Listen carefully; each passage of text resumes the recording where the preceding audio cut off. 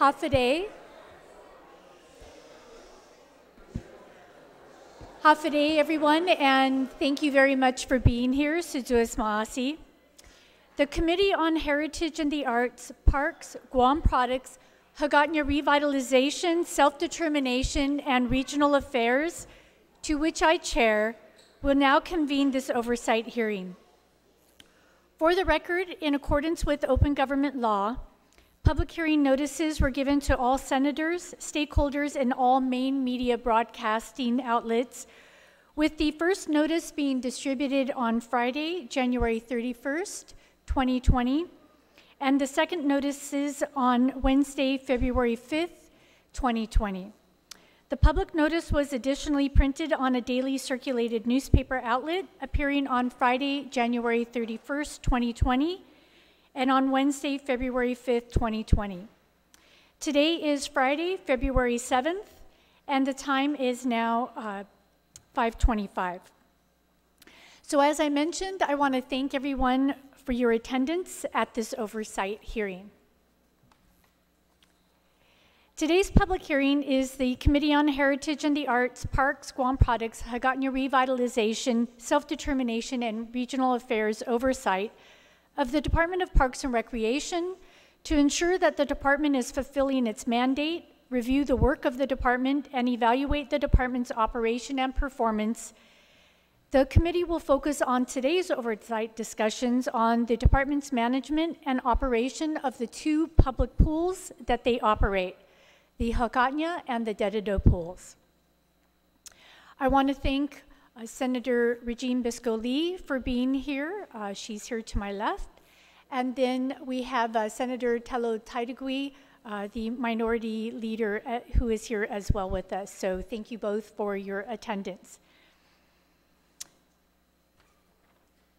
We will now proceed with today's oversight of the Department of Parks and Recreation. The Department of Parks and Recreation is responsible for maintaining and managing all public parks and recreational facilities within the territorial park system. The committee, just as an update, has recommended E. Magahaga's recent board nominee for confirmation, and by next session, DPR will have an impaneled board of commissioners, and we look forward to their being able to meet and work closely with the Department of Parks and Recreation.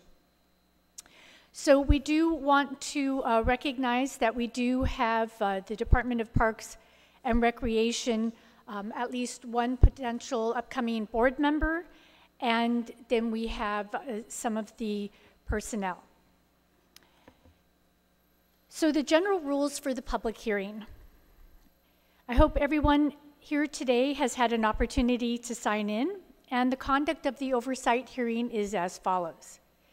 As the chair of the committee, I will preside, moderate, and facilitate discussion at this oversight hearing.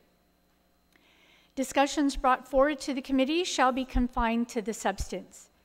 When you speak, please make sure that the microphone is on, and that when you speak into the microphone, and that you speak into the microphone, and to turn it off once you are finished speaking.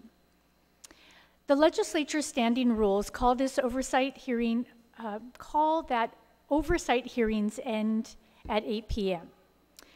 As we are limited in time, I will be noting many of the issues regarding the pool. I think that's a good place to start because that's important for us to all recognize, including health and safety issues that have been brought to my attention through constituent letters and other sources. However, as the issues have a lengthy history and are complex, and we are here to understand as well as hopefully work towards resolving the issues, I think that people wouldn't be satisfied if we didn't hear and explore those issues. I would hate for us to run out of time and have not reached some reasonable efforts of understanding and hopefully hearing about some resolutions that they have in place. So therefore, I kindly ask your indulgence in allowing us to begin with the examination of the issues, but I will be going over the issues that have been brought forward so that We're not evading or shying away from any of those hard issues. They're very important for us to hear, they're very important for us to face, and they're very important for us to be getting towards understanding and resolving.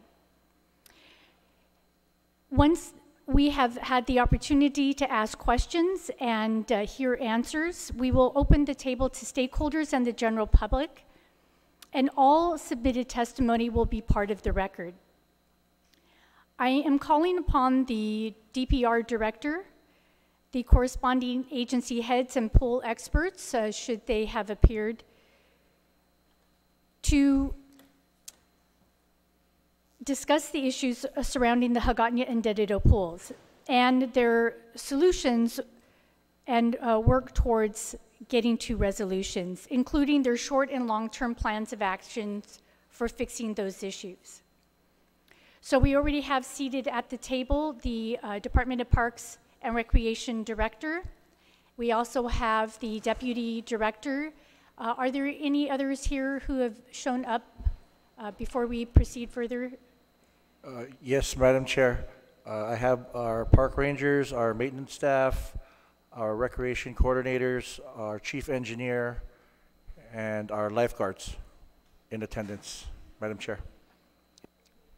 And are they here in the room so that we can call upon them if needed, if they're needed to provide testimony or answer questions? Yes, they are here. Okay, very good.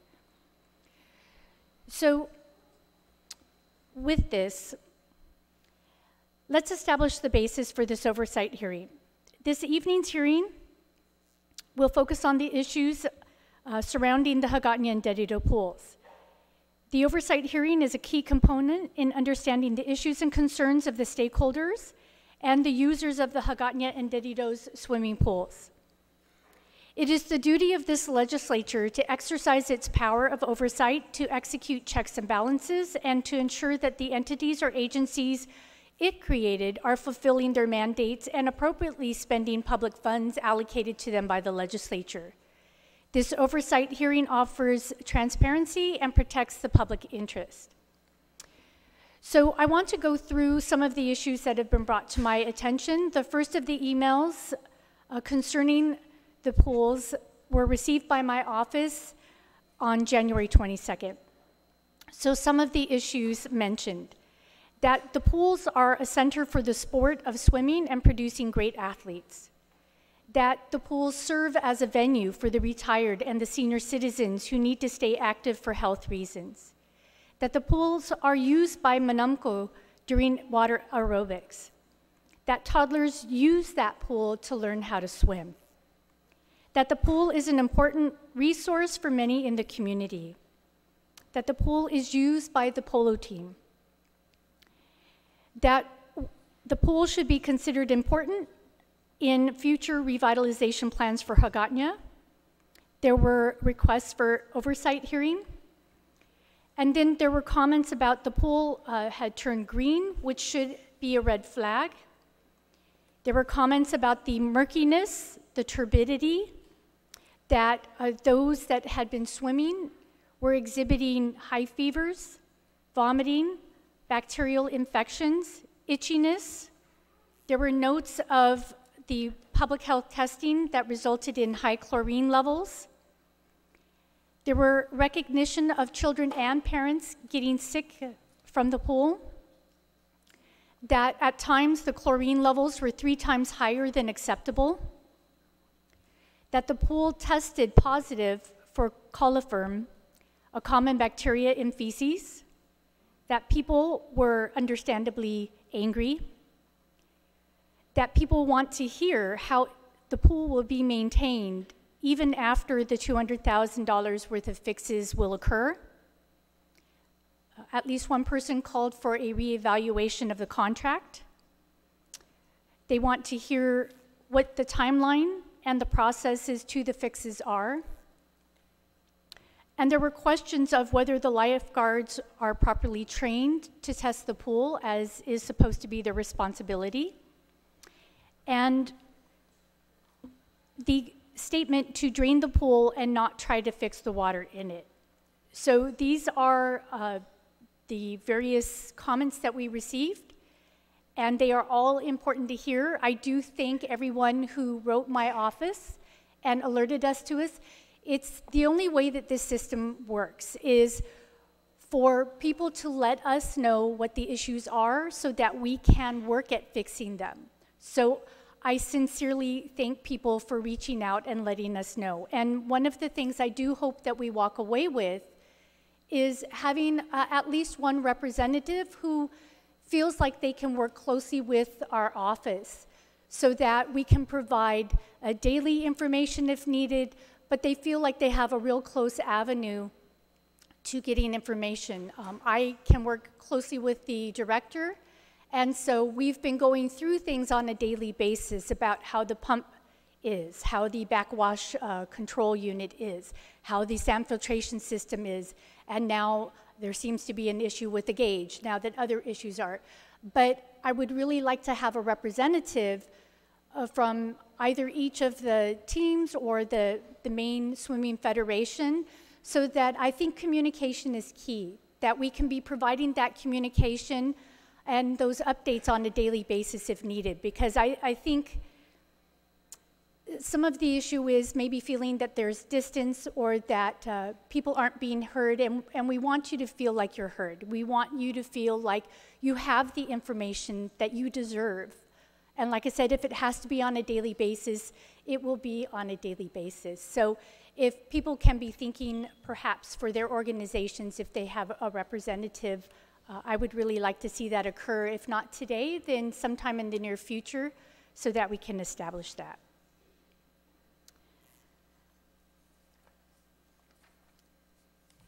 And then, yes, I wanted to make sure I went that. And so before I begin the questions, I do want to point out, and again, this is perhaps something that would be the type of information that would be good to share. So as I mentioned, I've been working very closely with the director over the last year, and even more closely, of course, lately, because these problems have been going on for too many years, and they've been going on for far too long. And we have some short-term fixes that have been put into place here and there, but we need longer-term fixes. So we've been calling GITA to look for funding sources. We've written a bill, at least one bill, to try to get to a funding source, so that we're looking at the bigger picture. And I have some notes here. I've been working with some people, such as we have Chris Duenas, who is working towards being a board member, so he very kindly has been working with me. I've called Guam High about their pool. We've worked with Leo Palace to try to get access to their pool. I've written a letter to the Admiral about using the pool at the Big Navy. We've been going back and forth, but I haven't heard anything other than they're reviewing the request. And so forth. And we've been meeting with those offering some assistance and some insights into the history or the issues of the pool. But what we need to do is we need to hear a lot more of that detail from the Department of Parks and Recreation and how they have been working at taking this issue seriously and how they have been working to resolve the issues that are important for the entire community. So with this, let me get my questions out.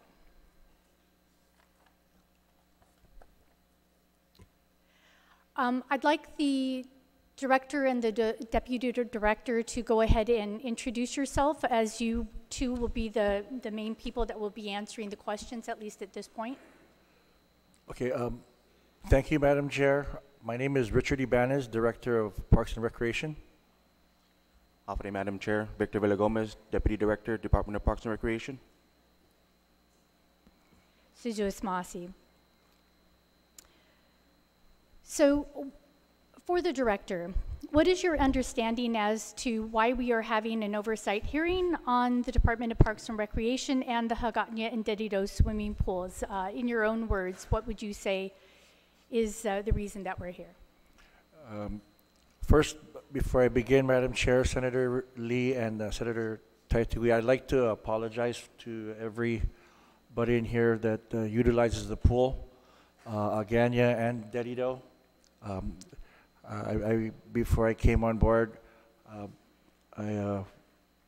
those were the two goals that I mentioned on the media, that I wanted to fix both pools. So with that being said, when I first got a letter from Ms. Castro and I believe Mrs. Camacho,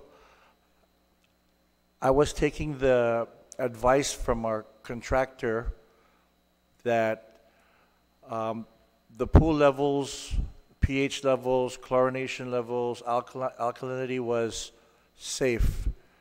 And I have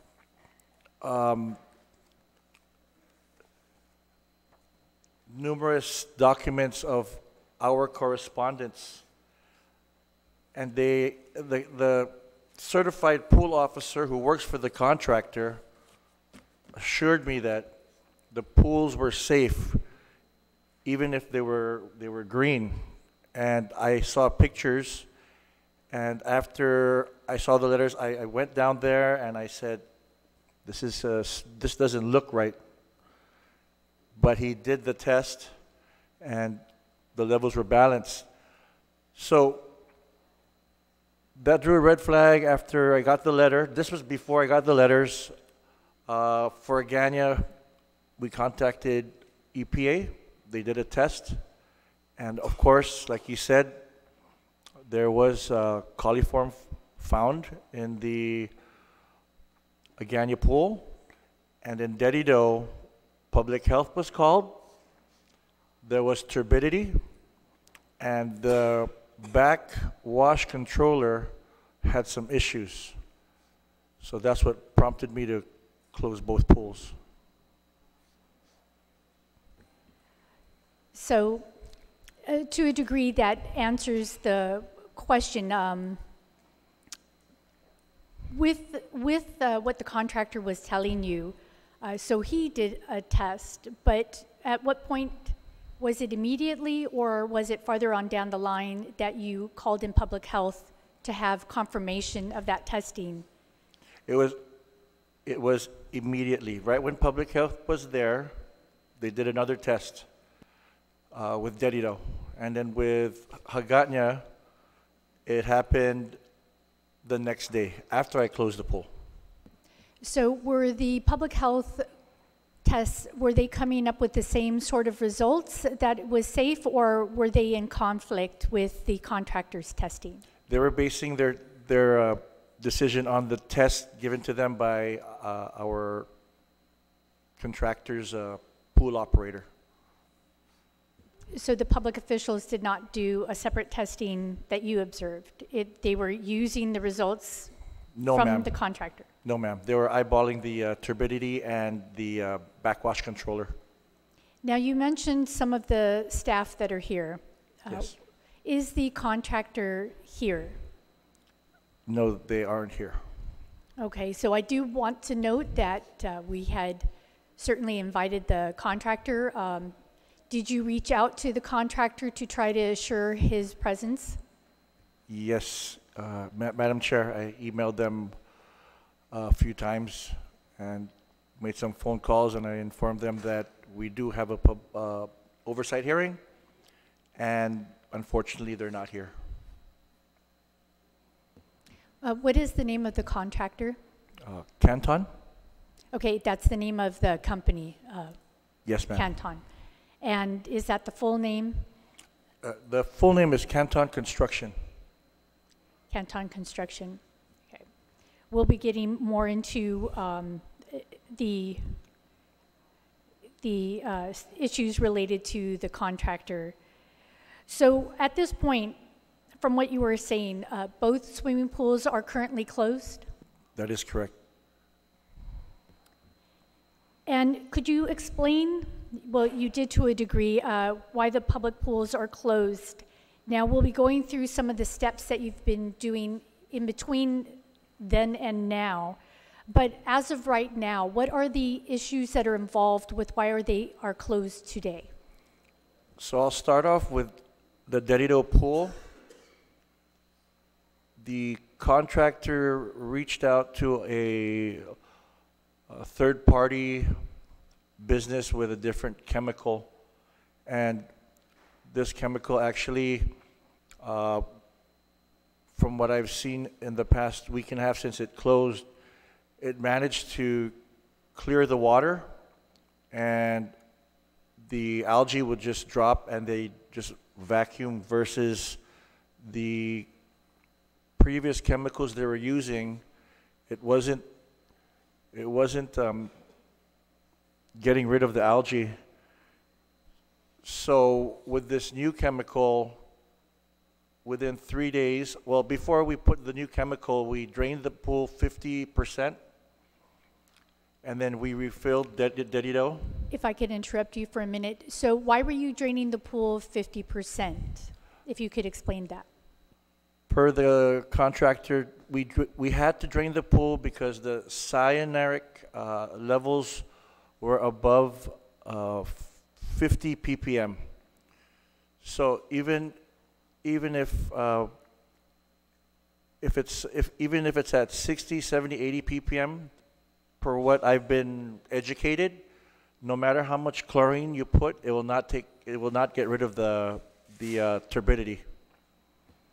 Now, was this third-party contractor, is this a reputable contractor?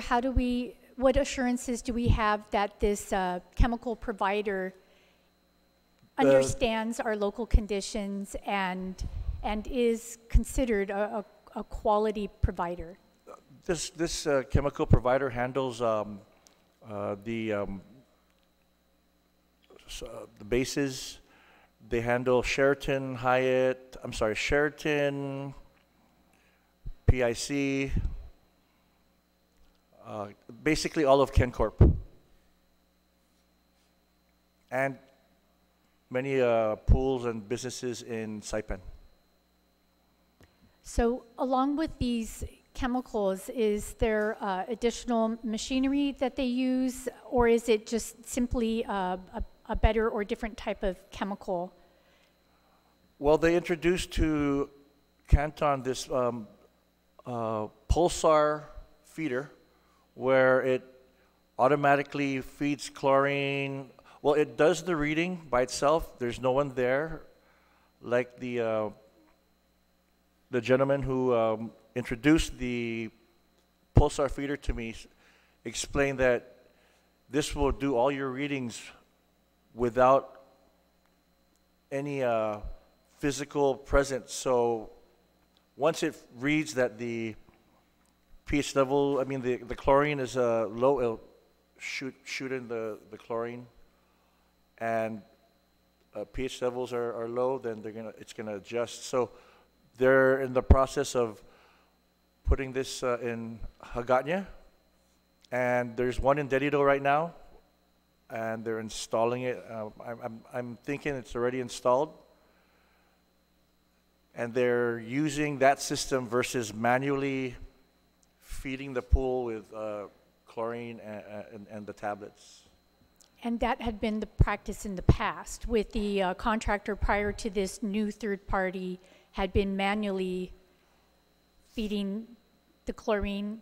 From what I've seen. And with this type of machinery and these chemicals, are these specifically what they are using in the KenCorp pools, to your understanding, to your knowledge? Yes, Madam Chair. And do they have years of experience? What kind of experience do they have here on Guam? Again, the conditions here, from what I've been able to hear from different pool operators, is that in places like Guam, which have our high amounts of sun, that pools are more difficult to operate and they have kind of higher needs. So we want to make sure that this third party has the kind of experience and expertise specifically for Guam. They've been doing this for 30 years, Madam Chair. In the region. Yes.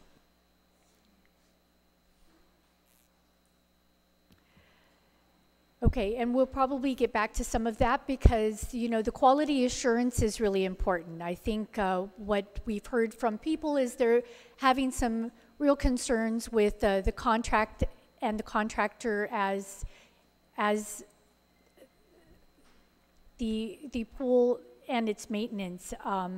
And so we really want to explore that, whether that has been managed well. And certainly if we're bringing in a new third party, we want to be assured, as I said, of their experience and expertise. So since the closures of the pool, can you briefly explain what different plans of action the department has taken to resolve or fix the situation? So let's perhaps start with the Taitano pool. So Now, I believe it's gone through different stages. So from the beginning of the notes of itchiness, illness, murkiness, green qualities, what have been your steps to rectify or attempt to rectify this situation? And do you feel that they've been successful? So what happened,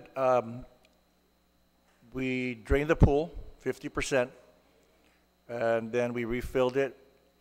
We utilized the new chemicals, and it showed it worked. We did this 3 days after public health had us closed down.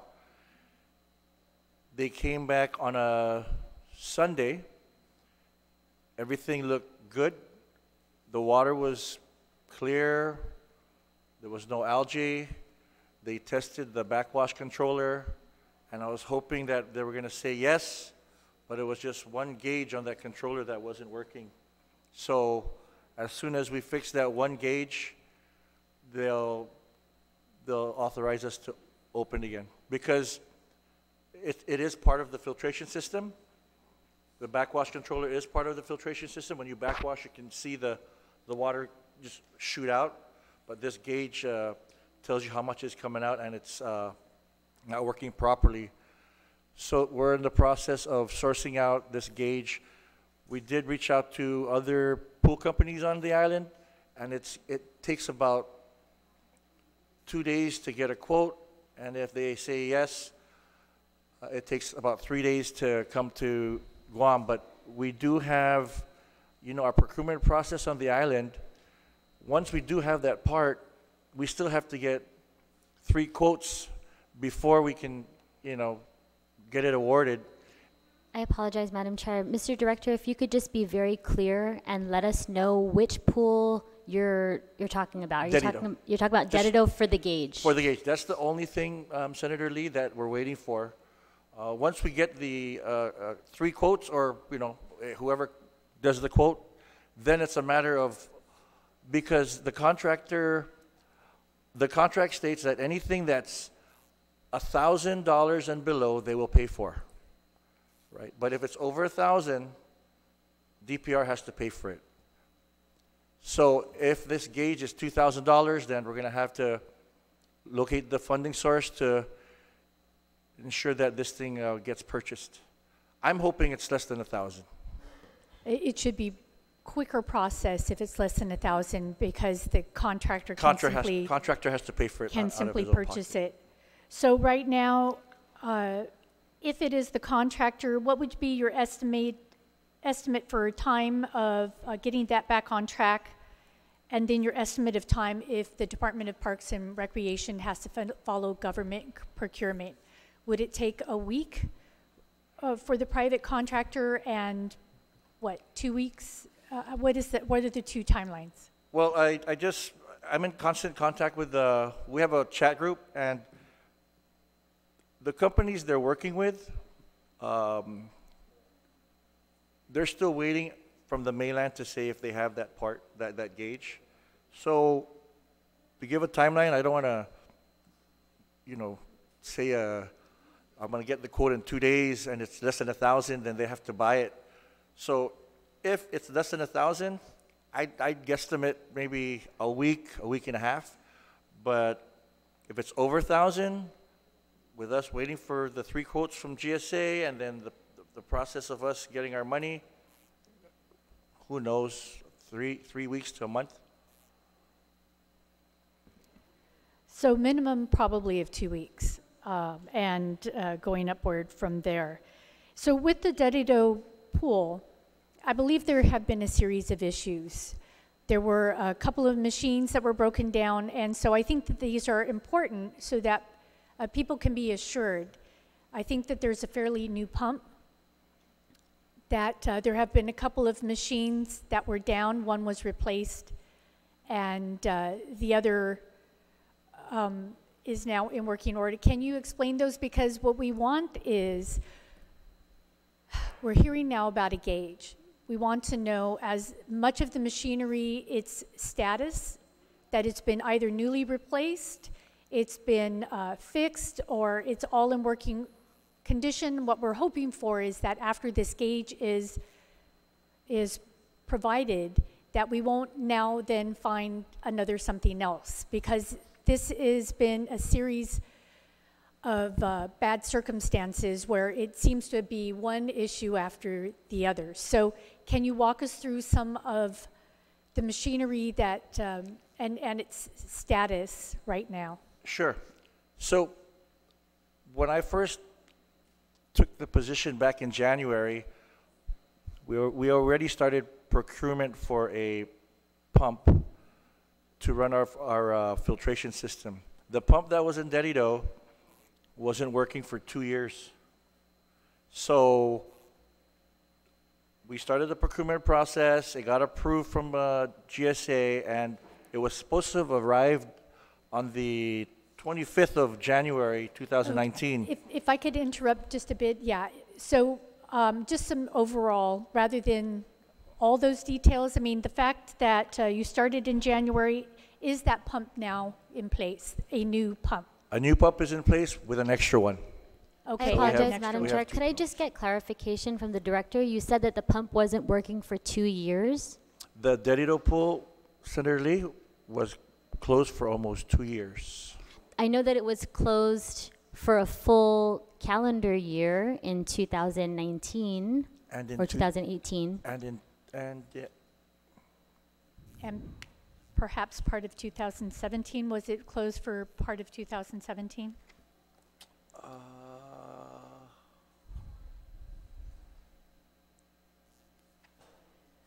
But Yeah. also, so that we don't spend too much time on that, I Yeah, mean, But Senator Lee, from my understanding, it was closed for almost 2 years. okay, so, and that is important to bring up, so I thank the good senator for bringing those issues up. These have been too chronic and too frequent. I mean, we need to get to a point where this is not the new normal in every year life. So we do need assurances. We do have a pump. We have an extra pump. What else has been either repaired or is new at the Dedido pool, so that we have assurances that once this gauge is fixed, hopefully there should be no further issue. Has anything else been replaced? No, Madam Chair, just the pump, and we're going to replace the gauge. Everything Okay. else is working perfectly fine. Now, you mentioned that with this new third party, there is a new machine there, though. Yes. That new machine that puts in that new chemical. And with the backwash controller, had that been down, my understanding is that they had been manually backwashing the pool, and I think that did not lead to it being or having the potential of what a fully functioning backwash controller will provide. Are you talking about you- Dedido, Madam Chair, or again? Yes, we're still on Dedido. Dedido's backwash is working perfectly fine. There was some miscommunication with public health with the pool operator.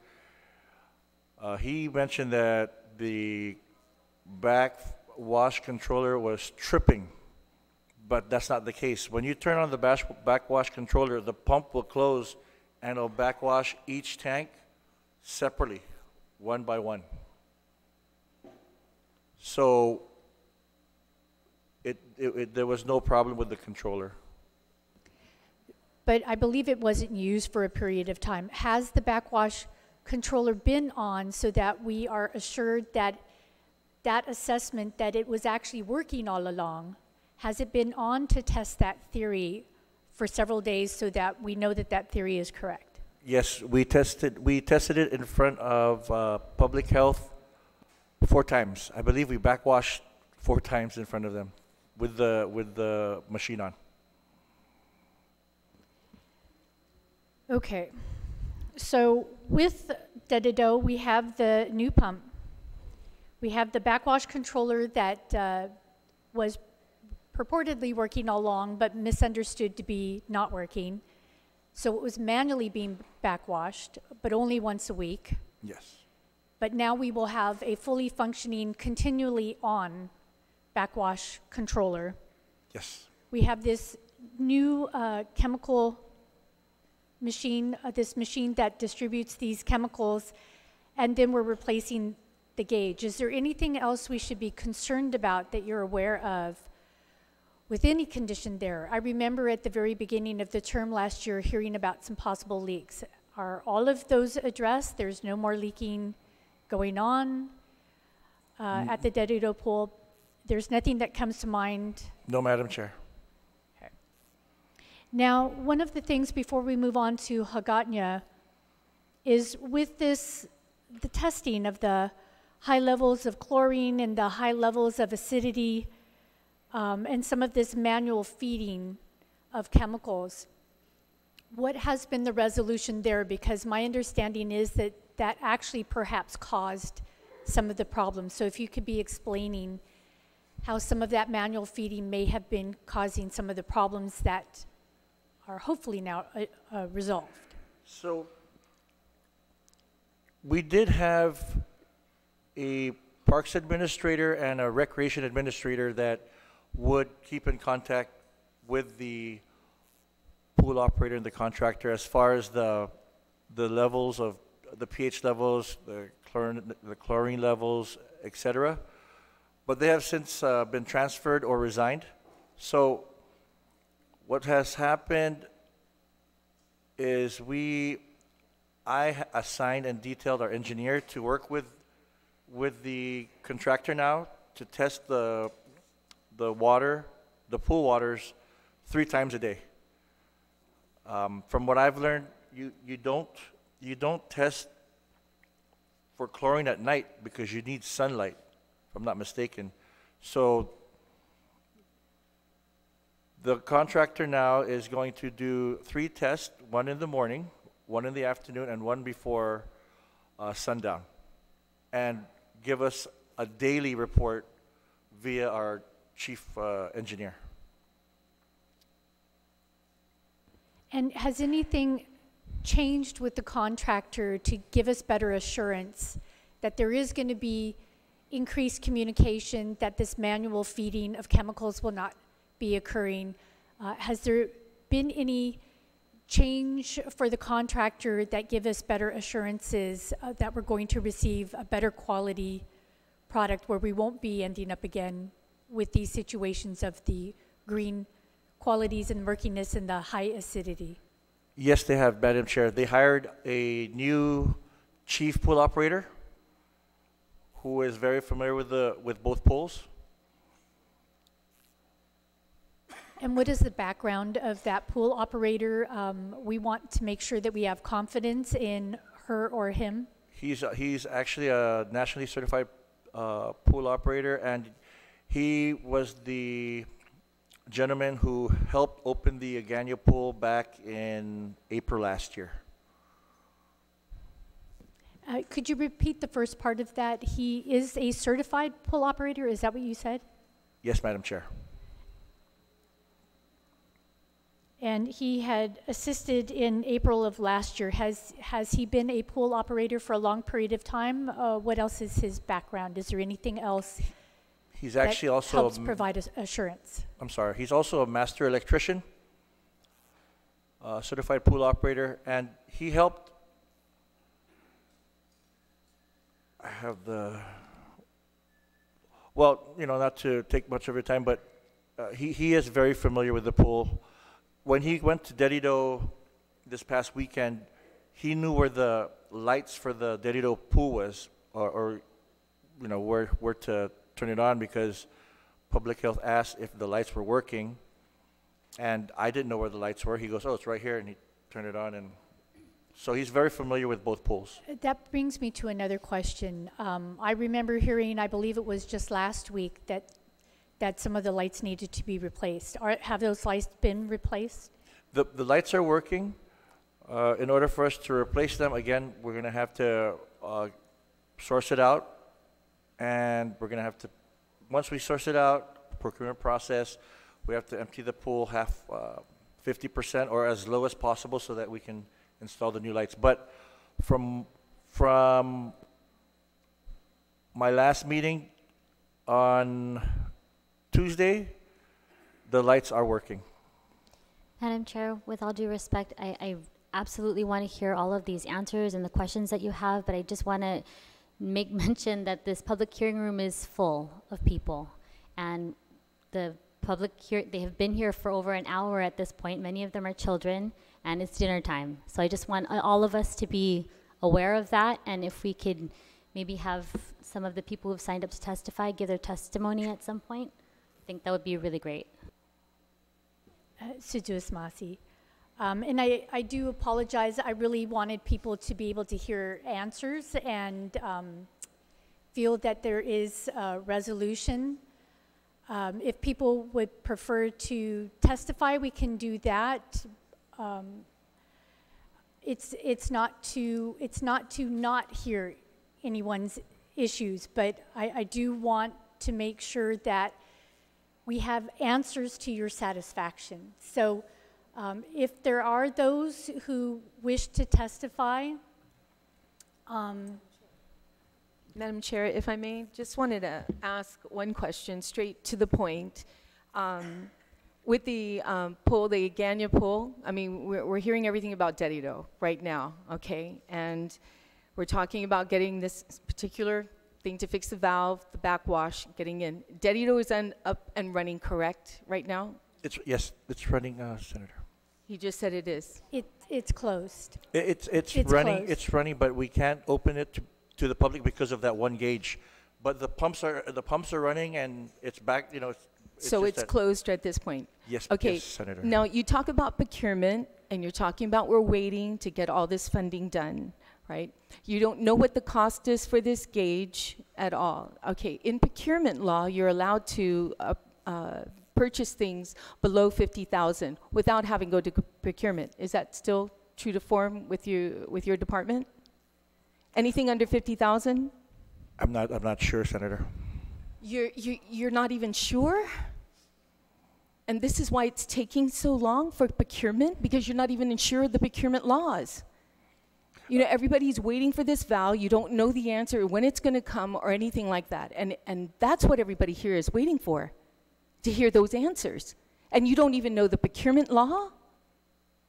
You should know how much that you can spend without having to go through the procurement, which takes almost 3 months to do that. In the meantime, we have these people waiting for so long. So I recommend that you do find out the laws on procurement and what you can and cannot do. And if you need be, you need to ask the governor to use some of that money to purchase these equipment or these things that are broken to be fixed now. This is way too long. So the Ganya pool, what? It's another procurement issue again? Yes, We will be getting to the Hagåtña pool. So I think at this stage, we are understanding, we're hoping it's under $1,000. They have been sourcing the part, and if it's under 1,000, it will be that shorter period of time that we talked about, because it is the contractor's obligation. Well, can I just answer Senator Taitui's question? Senator, as you know, the deputy and I are by ourselves. We don't have an ASO. We have an acting AO. Mr. Director, with all due respect, I don't think anybody's worried about what you don't have right now. You've got a paycheck that pays you quite a bit of money every year to cover those issues. I think the governor put you in place and gave you that nice salary so that you can go beyond.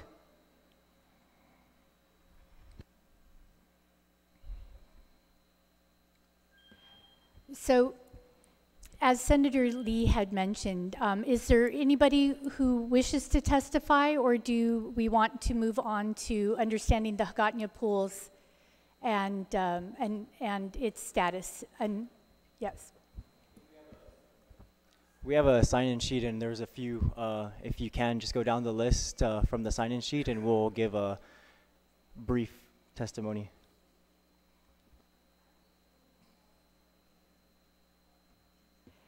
Okay, so for this, in the first sheet that I have a June Perez and Todd Thason, I believe is the name. Yeah, okay.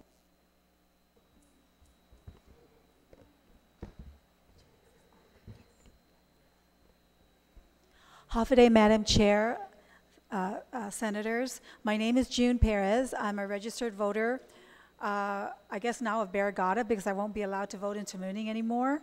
But I'm here representing my family, the 5:30 water aerobics class that no longer exists at the Hagåtña pool because we can't have a regular schedule.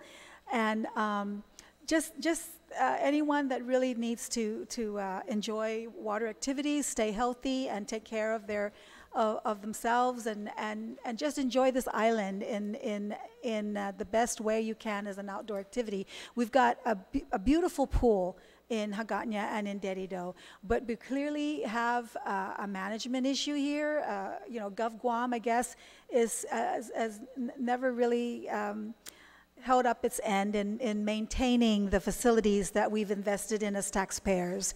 We bring in these, you know, Olympic-sized pools, and then expect it to maintain itself for some reason. The bureaucracy and the expertise needed to maintain these facilities clearly are a problem.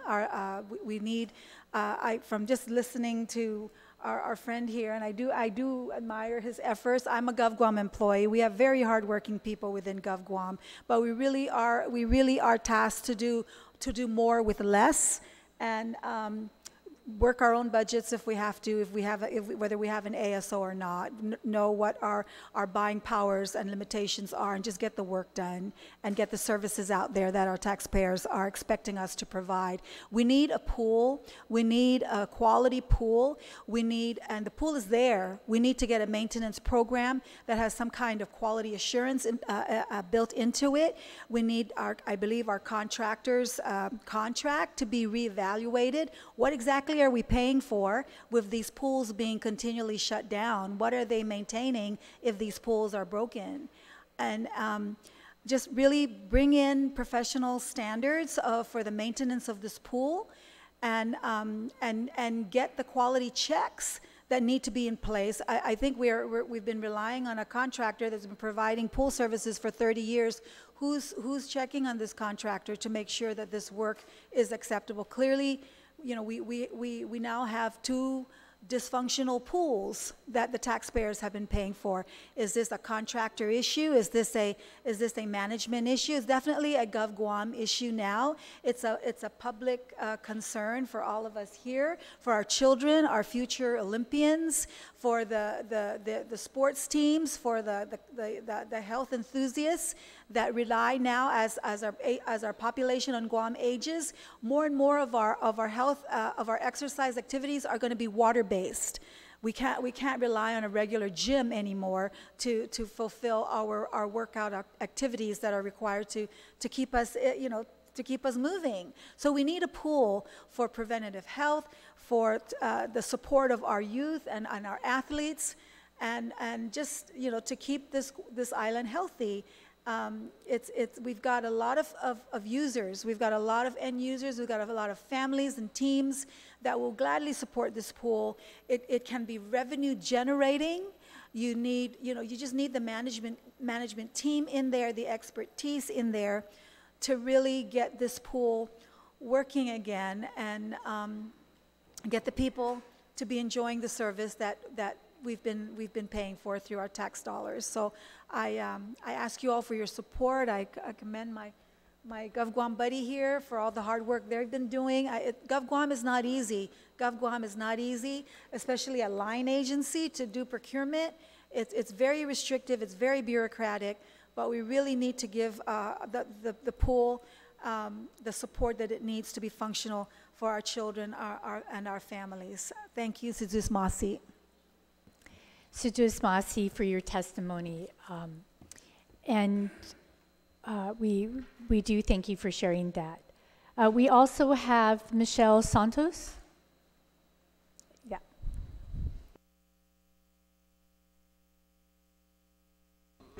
My name is Dr. Michelle Santos. I'm here as a parent, a community member, and an athlete. To set the stage a little, I have this jacket on to show that athletes come in all ages, sizes, and shapes. I wear this shirt to represent my child in her efforts to participate in a sport that she is passionate about and one that she hopes she will someday represent Guam. And I wear this hat for Miss Amy, who is in her 90s, who utilizes the pool on a daily basis when it's open for her exercise. Now, whenever one enters a body of water, a certain amount of risk is assumed.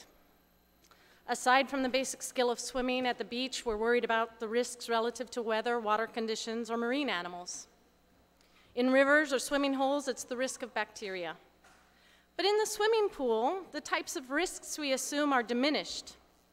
One would expect that when entering a pool, to be entering a controlled environment with recommended pH levels, chlorine levels, and basic sanitary conditions. With that said, there is a level of trust that one has with submersing themselves into a public pool. There is the expectation that the conditions will be safe for the health and welfare of our children, of our parents, and of ourselves. That trust was broken when our children, and maybe foolishly ourselves, were allowed to assume that someone else had our best interest in mind. So shame on us. However, a manager or leader is not expected to know everything, but it is incumbent upon that leader to have the right people in place or the right resources in place so that appropriate decisions can be made. And when a leader feels that they are too important to listen to others, or when a leader feels that a title makes them the expert, then we have a problem. So I'm sorry, but shame on you.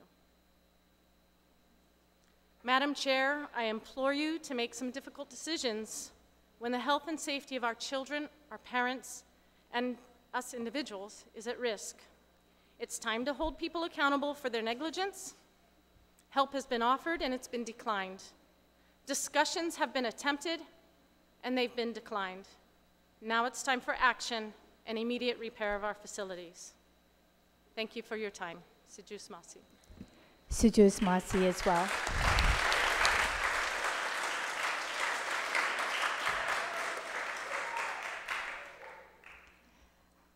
Next, we also have Jennifer Camacho. And if you could begin with your name, please. Hafaday, my name is Jennifer Camacho. Hafaday, honorable senators, Madam Chair, thank you for being here tonight. Your presence here means a lot to us, most especially since there are only 3 of you up there tonight. This means even more. I submitted written testimony on January 27th and have since updated it since I know there has been some positive movement behind the scenes. Many of us here pass by the Hagåtña pool daily and can see the effort being put in over the past week. With that, I'd like to share an updated testimony, which I've submitted a print copy or will submit one right after this. As a concerned parent of children on a swim team and a fellow triathlete to many in this room, this is the only time I'll say that I'm thankful the pool is closed. This is bittersweet, as we never want our pool closed. However, the condition it's been in recently, the pool should have been closed long before it was. The moment a pool begins turning green, something is wrong. and should be a red flag for public officials who we place our trust in to take care of our public parks and recreational facilities. My 5-year-old and my 7-year-old both have been very sick from this pool. High fevers, vomiting, bacterial infections, you name it. They were subjected to it. I stopped having them practice with their swim team a month prior to the pool closing. I knew the pool and their immune system could not handle it. Meanwhile, our director continued to say the pool was clean, safe, and tested. I myself got very sick with similar symptoms less than 24 hours after swimming. Again, the leaders of our facilities continued to say the pool was safe, that it was tested daily, that it was up to standards. It is disgusting and disappointing to read in the Guam Daily Post, dated January 18th, that the Guam Environmental Protection Agency on Thursday sampled the water in the Hagåtña pool and determined that the chlorine levels were nearly 3 times higher than acceptable levels, that the pool also tested positive for coliform, a common bacteria found in feces. Angry is an understatement. If you visit the Hagåtña pool between 3 and 7 p.m. or watch a swim meet on Saturday, you will see the hundreds of children doing incredible things and using our pool for what it was intended. Visit the pool at 5 p.m., as June mentioned, and you'll see our Manumku enjoying their water aerobics, water Zumba, or the polo team hard at work.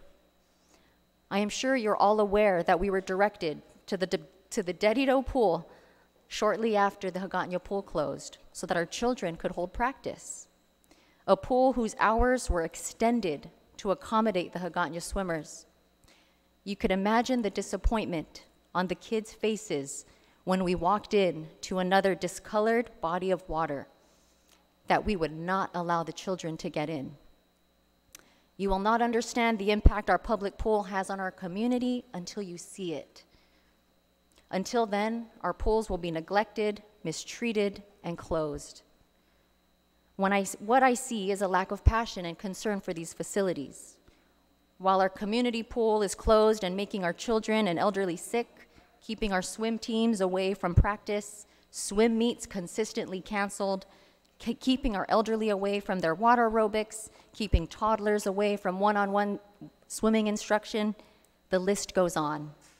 In my original letter, I urged you to hold a public hearing, and for this I'm grateful, as here we are. However, I think tonight should be less about hearing from us, and more importantly, hearing from our leaders. As the swimming community, we simply want answers, and more importantly, updates from DPR, as well as the contractor who is responsible for maintaining these pools. I understand completely that this is not the first time the pools have been closed.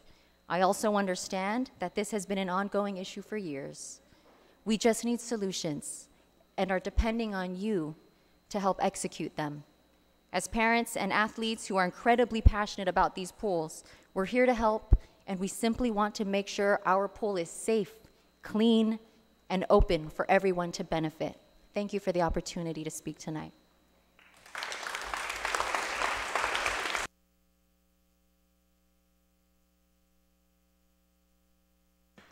Situus Masi as well. And next we have Chris Duenas.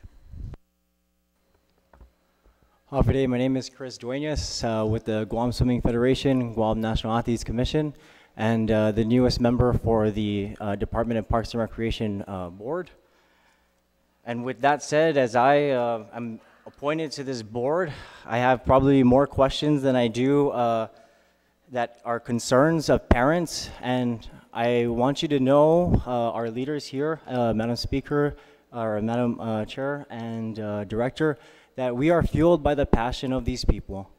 We're fueled by the passion of the individuals that come to the pool every single day, those that just pass by, and those that actually get their foot in the water and swim. My mom is one of those people who recently joined in the swimming community.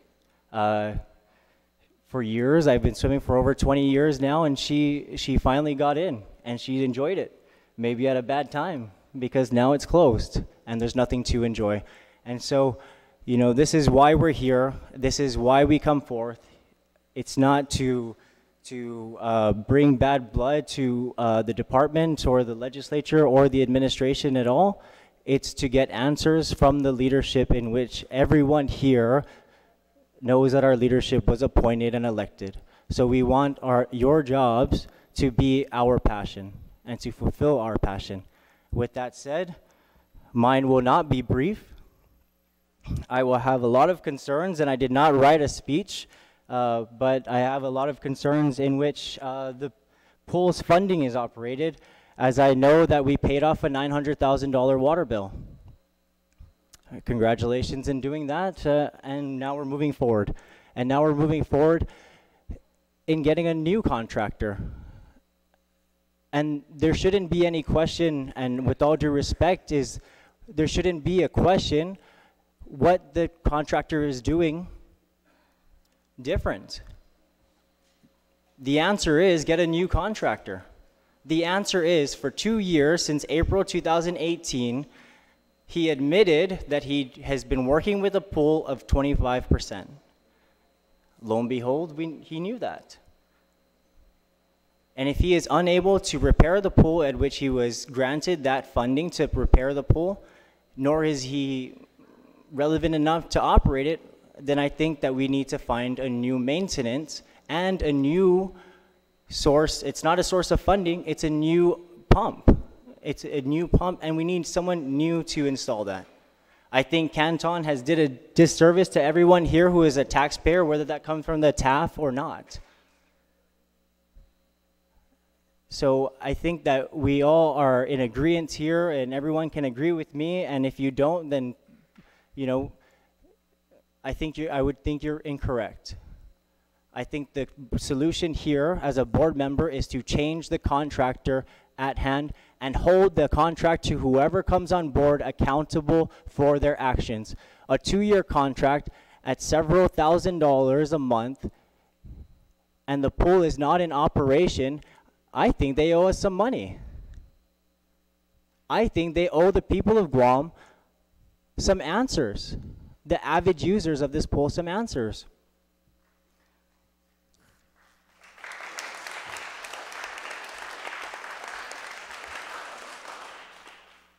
And so, as my director says, is that we test the pool on a daily basis. The contractor, Mr. Su, did make that known that the contractor does go down and test the pool 3 times a day.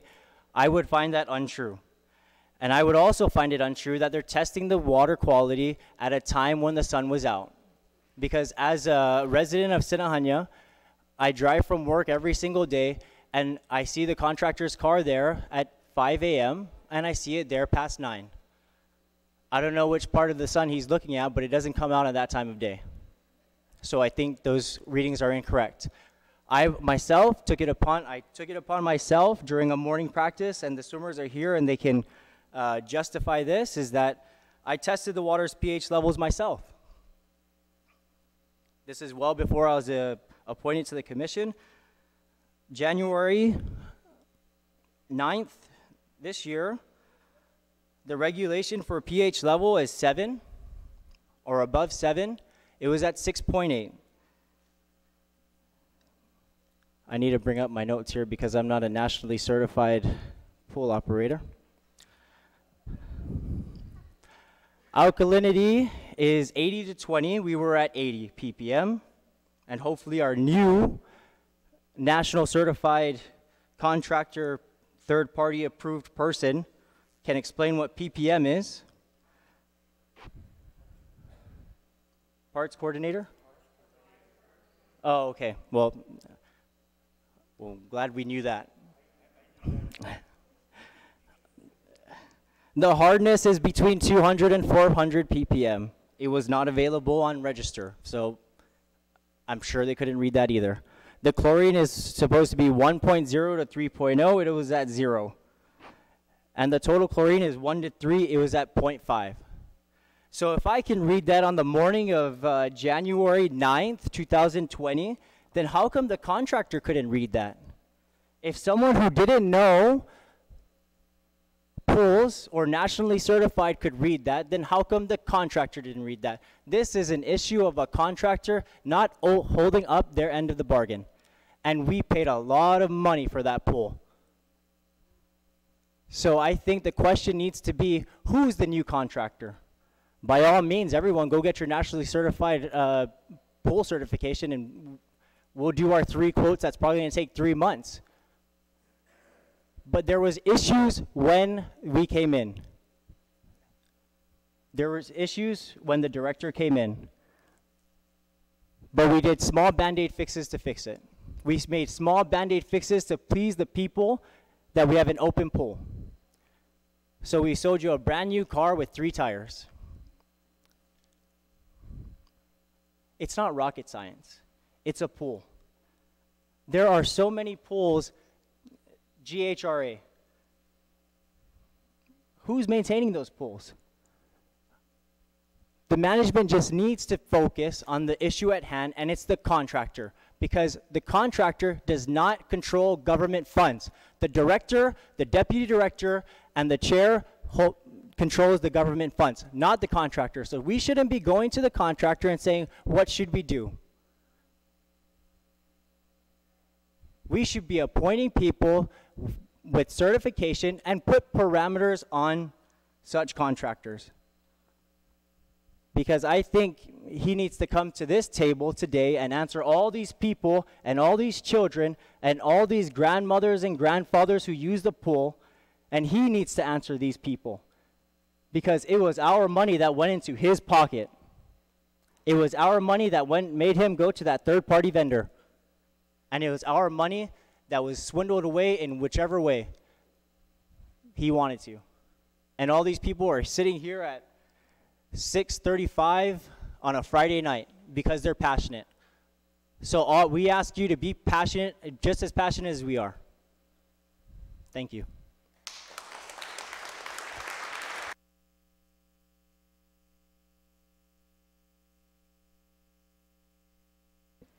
Sutuus Masi as well, Chris, and we also have, and I'm not sure, we have a Greta Duenas. Is Greta providing testimony?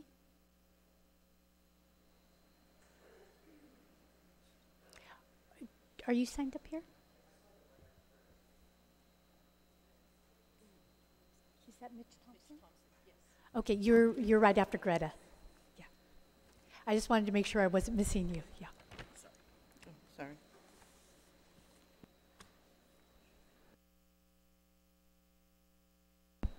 Good evening. My name is Greta Duenas. I'm with Guam Swimming Federation. And I'm tasked this year to host a Micronesian Swimming Championships in May. We have been slated from the Oceania region, which we're a part of, to host the 2nd annual Micronesian Swimming Championships. But here we are with no pool. We have all these teams coming from our Micronesian islands. I don't have any answers for them, nor the Oceania organizing committee. So my question to the director is this. I know you've had a public hearing down at the pool. What is the status on the procurement of the pump for the Hagåtña pool? Greta, we just put an ad out on February 4th. I could give you a copy. It is in the process. There is an IFB for a brand new filtration. It's on the corner. Okay. So it is in the process. So, and I just want to mention, and I appreciate both of your willingness to work with each other and have discussions, but to keep it orderly, like perhaps if you direct your questions here and then we can be amassing them so that we can make sure that he answers them. But I appreciate the cooperation between both of you. Yeah. The reason why I asked about the status on the procurement is because I've retired with Cabras Power Plant, and I'm a part of ordering boiler tubes. So if we can procure boiler tubes to come in less than 4 months, and we're just talking about one pump, there's a problem. I mean, we repair boiler tubes, we repair oil fuel lines. So what is the problem here? We're talking about one pump, where he said Dedido has a pump and an extra pump. Why didn't we order a pump for Dedido and a pump for Hagåtña so that we can tackle both? So we've been fiddling with this procurement process, and I really think that we're just beating around the bush. Because if we can shut down the power plant and fix it with less than 4 months because we have a boiler tube leaks, and we have the boilers sitting out in the yard. They're coming in ships, and they're coming in airplanes, and we have this big problem with one pump. I mean, I think that GWA can come in and make assessment, look at the serial number of this pump, go out and get a RFQ. I mean, maybe this pump is obsolete, but then maybe we can replace it with another pump. It's like Chris said, it's not rocket scientists. You know, I'm pretty sure that other government agencies can come in and help. And I visited Mr. Ibanez, and I told him I'm from Guam Swimming Federation. I have this event coming up, and I'm here to work with him. And I've known that in the past we have worked with other businesses. But throwing out this dollar figure, of course, if you don't understand the pool and the swimming community, you're going to say, that's a lot of money. It is going to take 4 months. But for us who understand the swimming community, and we work there for more than 20 years, or probably Ed Ching is 50 years, we know that that's not a reasonable answer for us. $200,000 for a pump, come on. We have to treat it like our sink at home is clogged and we went out and hired Barrett Plumbing. I mean, it's that simple. But we're throwing all this dollar figure out, and so everybody's, yeah, it's going to close for 4 months. We just need to look at the situation and take care of it. Give priority to the Hagåtña pool because it's utilized by a lot of people. I have a picture here of Naval Station swimming pool where we had to take our young children to compete. These are kids that are just learning how to swim and compete. And if they can keep their pool running like this, what are we not doing right? I've been with Guam Swimming for more than 20 years, and this is the worst. Look at all these people that utilize the pool, the water aerobics people. They're here. And not only is the water a problem, Parks and Recs, come on. This is a junkyard. You have broken vehicles, you have broken riding mowers parked in the yard of the swimming pool. This is disgusting. It's embarrassing. Here I'm going to have people from the Micronesian islands, and this is what they're going to walk into? And we're supposed to keep our heads up high and be proud? We talk about tourism. This is what we want our tourists to see? And this is hazardous to our children. When our children are not swimming, they're running in the yard. So when they climb these broken vehicles and these broken lawnmowers, and they get hurt, that's a lawsuit. And the other thing that I wanted to touch is we have the disabled children that come to Dedido, and they use that, and you subject them to this. So now where do they go for therapy or whatever they're using the pool for? But I see their faces light up, those special children. They're lighting and they're splashing in that water. So where do they go now?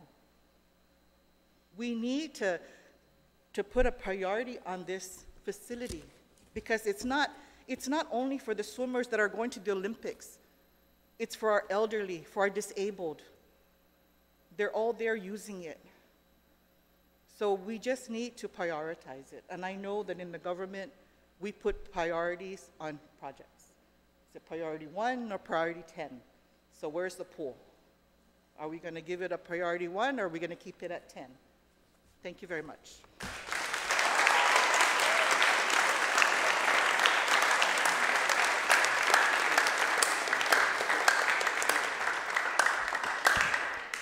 So next we'll have Mitch Thompson, but I did write down those questions because they are going to be important to answer. So first we'll hear from Mitch Thompson, and then I will get back to those questions for the director. Madam Chair, committee members, thank you for entertaining our concerns this evening. Just by way of introduction, I'm an attorney in private practice. I've been practicing here on Guam for over 30 years. And during that same time period, I've been a regular user of the Agana pool.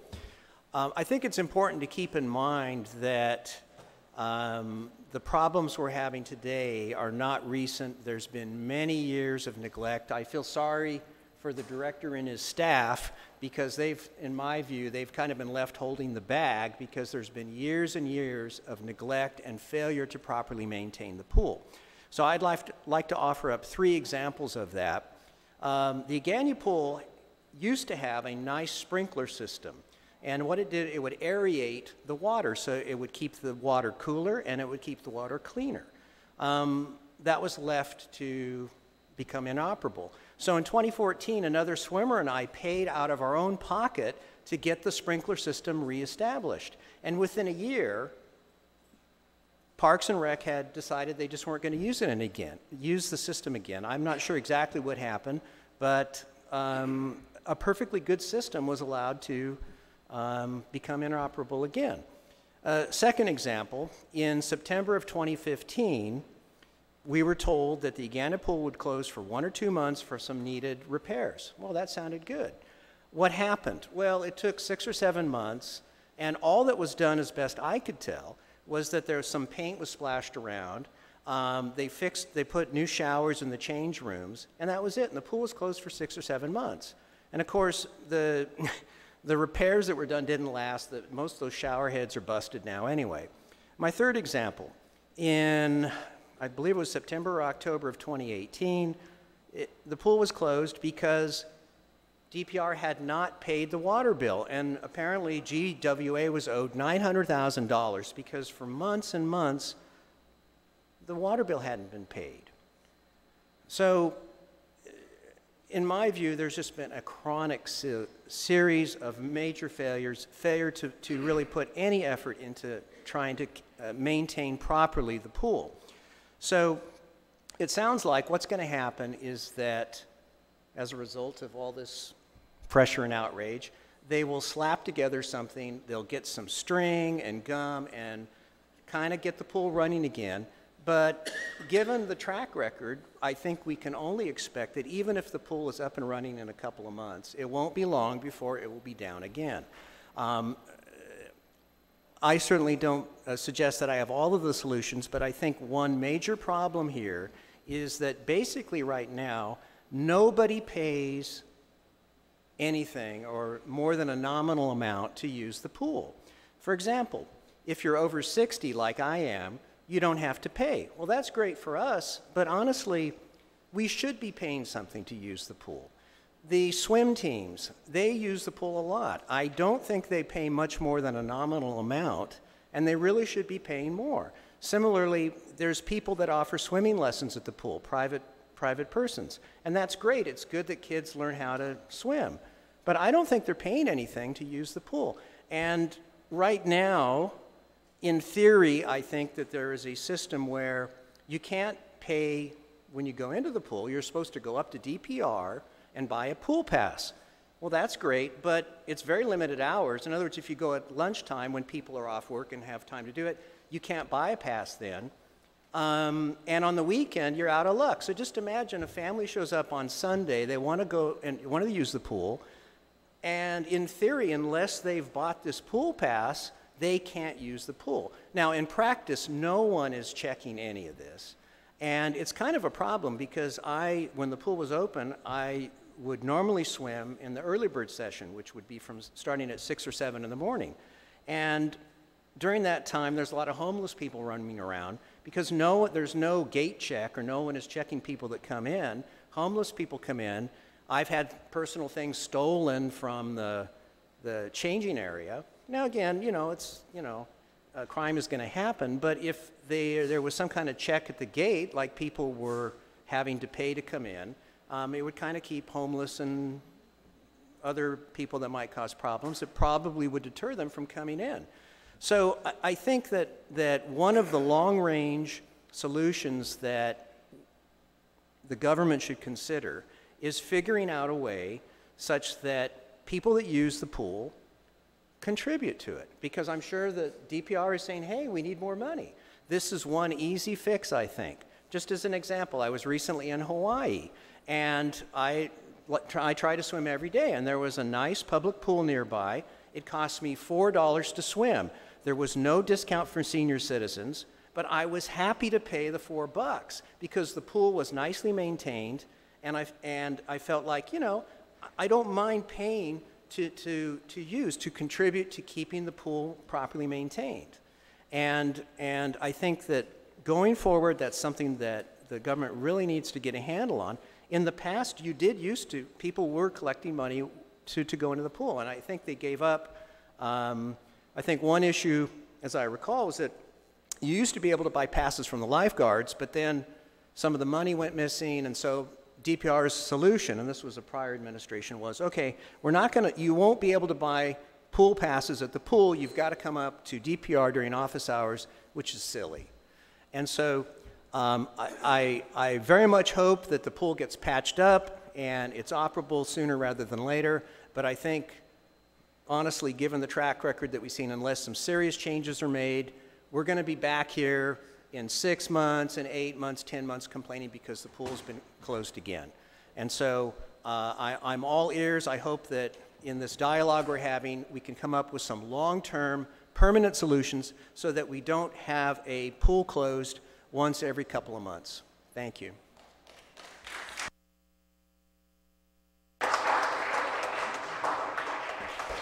So each of the people that have testified have, and I'm not saying that the list is finished, have brought forward really important points. And so all of these are important for us to be hearing. You did bring up some points, and so I'm trying to gauge balancing out, making sure that people hear some answers and so forth. So if I could just ask a couple of questions, and then we'll move on to the next people that I have. I can go ahead and call them forward. We have Mia Lee. Is it Maya? Senator, I just want to touch on one thing. First of all, it's called taxes. We pay taxes. That's how we operate the pool. Second of all, the Guam Swimming Federation and the local swim clubs have been a contributor to the Parks and Recreation pool out of parents' own money. Major Francis himself, a newly resident to Guam, stationed here, changed out the shower heads, 3 shower heads, on his own dime. Asked not for a receipt, asked not to be reimbursed, only because his son swam at the pool. The tin at the pool in Agano was donated by another parent. The Guam Swimming Federation has donated parts, chlorine, ample resources for the Parks and Recreation. So if this becomes a question again as to why the organization are not paying, or there is a lack of payment, well, we built Olympians.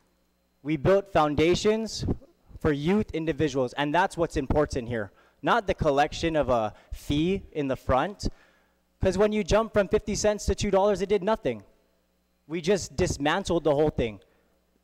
And I'm sure that the Parks and Recreation is not going to put someone in front there to start collecting money and hold a balanced checkbook in the front. I just want to reiterate that the Swimming Federation and the organizations that use the pool contribute heavily to the pool's operations without question and without being asked. Thank you.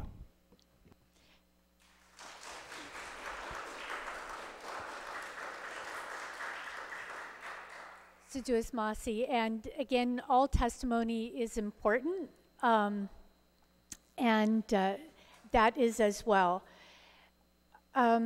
So we'll go ahead and have Mia.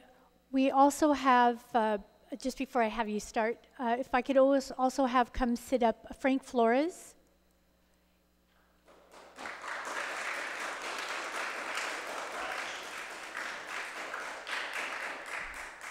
Rai Flores.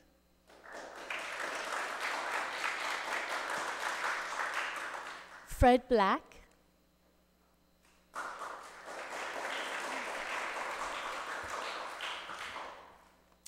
And Stephen Conception. Is Stephen here? Okay. Then Sebastian Castro.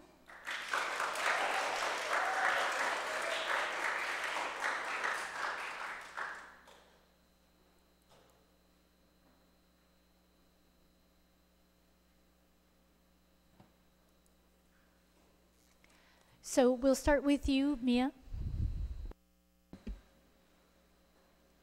Hafide, Madam Chair and Senators. My name is Mia Lee, and I am an 11-year-old student athlete whose second home is the Agani Pool.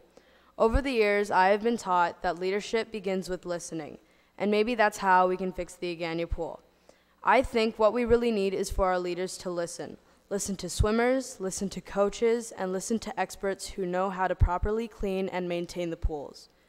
When tourists fly into Guam and look out the airplane window, the aerial view of the Agani Pool could be mistaken for a tennis court or a soccer field because of the green color of the water.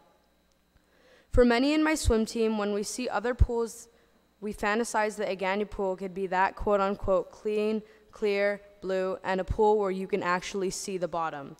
Over the past 2 years, we've experienced weeks and months with the pool shut down. When it was open, many times we were lucky if we could see 3 to 4 feet ahead of us because the water was so murky. As swimmers, our coaches encourage us to be the best, and our team trains to compete. How will we be able to train for competition when we don't have a working pool? Last year, the pool was closed for an entire long course season. Several of us had missed our chance to break records. Now we are a year older and in a different age division. We will never get that opportunity again. For the past few weeks, our team has resorted to land drills and swimming at Ipao Beach. Ipao doesn't have diving blocks or walls to push off from, so we can't practice flip turns or accurately measure our times if we don't have the things we need to train. Not to mention the changing tides, current, being attacked by triggerfish, or being stung by jellyfish. It's like asking a soccer player to train for the FIFA World Cup without a field, or asking a basketball player when they're training. I don't think they can train properly without a basketball court. Swimming has been a sport where athletes from Guam can compete regionally and even internationally. I am a second-generation swimmer. My dad and several of our coaches grew up swimming at the Agani Pool. They have never experienced closures like this, and that was back in the 1980s. Senators, it's February 2020. We should have a facility that's way better than what we had 30 years ago. Guam should be giving the next generation something better than we had in the past. My 6-year-old sister used to swim in our team, but she got sick too often and had to miss school. I want a clean pool for me and my team, and also for our younger swimmers coming up behind us. Thank you for listening. Now we hope you take action.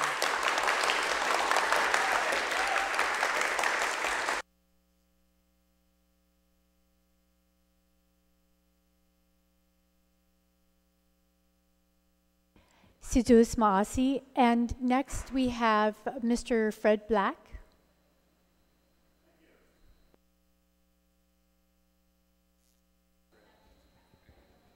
I'm so happy that you're holding this hearing.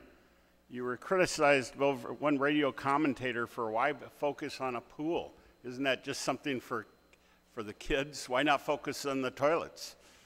Actually, you could focus on both because this agency controls both. All of the restrooms that don't work, all of that, they just are poor managers. And Senator Taitano hit it right on the head when they said they're more interested in their paycheck and have no interest in the pool. The director testified himself. He went down after it was reported and saw for the first time how horrible it is. Well, that's just false. We know that they've had very dedicated people that wanted to focus on these guys. The contractor that has all the contracts for the last 10 years has been this one company. And I think when this hearing sets in, you ought to ask for a civil attorney from the AGs as well as a criminal prosecutor from the AGs. And you ought to follow the money. Now, this didn't start with this director. This started, it goes all the way back. For the last 4 years, according to Coach Ching, the pool's only been open half the time. Nobody can plan anything with regard to that. And it's the same contractor that works on those things. And I do ocean swims because I can't use the pool. And I see Japanese mothers all the time trying to get their kids into a female restroom down there at the fisheye, and they can't. For 3 years, it's been closed. And these are tourists that help us. Now, it's a different topic, but it's not, because it's incompetence of the management of the Parks and Recreation, who don't care. The idea that the director tells you, oh, we've got such a bright young guy working on it, he's got a certification. He even knows how to turn the lights. I mean, that's silly. How can anybody say what a great guy because he knows how to turn on the lights at the pool? And then Senator Tagway focused on, well, what are you doing to get these things? Well, I don't know. If it's under 1,000, the contractor will have to do it. After that, it's going to take us 5 weeks or a month. Have they never heard of emergency procurement, that the governor can declare an emergency for something? If they were as concerned as these parents whose kids are getting sick in this pool, if they would get out and look at the pool and not go out there for the first time and look at it after the public starts to complain about all the sick kids, not after public health comes down. The guy that was very dedicated to the pool, this particular director told him, don't criticize this contractor. Well, why is that? Why tell the guy that's in charge of the pool not to focus on the contractor? Why did we have one contractor? Why did the one key employee in the Parks and Recs that was related to the contractor, why has he suddenly been transferred? And why did just today, the day of the first hearing, did this restroom in front of the fisheye open up for the males? I mean, the females is still locked. Apparently, the system is such that they have to pump up, but they keep buying a $2,000 pump instead of a $5,000 pump that would grind it up. The female part of it gets more toiletries dumped in it, and so it breaks down. They know this. We've told them this, and for 3 years they've kept that. The Japanese come here and they pour money into our economy, and these guys just ignore them. The heck with those guys, and they ignore the general public.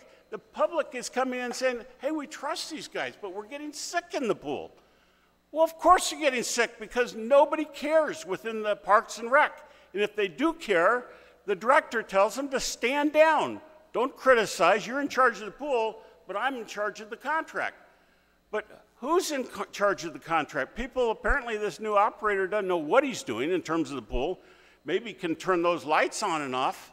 The director has no concept of what the procurement laws are. He has no idea, never mentions emergency contract. From what we're hearing from all these people who are getting sick in the pool, there have been emergencies. I'm just here as a private individual. I play water polo. My kids were raised in the swim team. Coach Ching and Don St. Augustine, educated along with Ralene's husband, was a swimmer. All these, there's tens of thousands of people that focus on the pool. In a society that doesn't care about their recreation, doesn't care about the facilities, a director that doesn't have any concept of how to get something through procurement obviously hasn't even asked. Such a crisis, and the guy that's in charge of the machinery hasn't even asked. It's embarrassing. Why is it that all the private hotels have clean water? Why is it that the Navy pool has clean water? Partly because they've got to appeal to their paying customers. Parks and Rec ignores the public, sits back and allows kids to grow sick in the pool, only comes down to look at it, even after internally they've been advised what this contractor is doing. The same contractor, apparently it's $30,000 a month that they get paid. $30,000 a month for what? What are we getting? They've hired one guy now to who apparently has some type of certificate, but we're getting the same thing. Now, it didn't start with this director. In the last 4 years, according to Coach Ching, the pool's been closed 2 years of the last 4 years. So I don't mean to just focus on this, although this is a real low. And I know that Lou Leon Guerrero, the governor, her kids grew up in the swim teams. Everybody in this room, including, I'm sure, the director, wants this pool to open. And the problem has been a major problem long before this director came on. It's just at a very low point at this time. So I would recommend that this hearing, which is invaluable, bring a couple lawyers from the AG's office, get a civil lawyer as well as a criminal lawyer to follow why is it that one particular firm is getting all the contracts? Why is it the guy that's in charge of the pool is told to stand down, don't talk to the contractor directly? Why is it that the director is so impressed because the guy knows how to turn on the lights? I mean, it's a joke. Except it's so serious when you hear the passion of the people in this audience who put their kids in that pool. And the kids are getting sick for months and years, and the director just figures it out. I mean, we really need to do something different. The director's salary perhaps should depend on ability to run the pool. Maybe we need to privately run the pool, because Parks and Recs has no concept of how to run the pool. They hire one guy, listen to him for everything. Separate tests are done, and it's clear that they're not maintaining the pool. They measure it suddenly when they've upped the chlorine, but most of the time it doesn't have any chlorine in the pool. Anyway, I've talked too long, but thank you so much.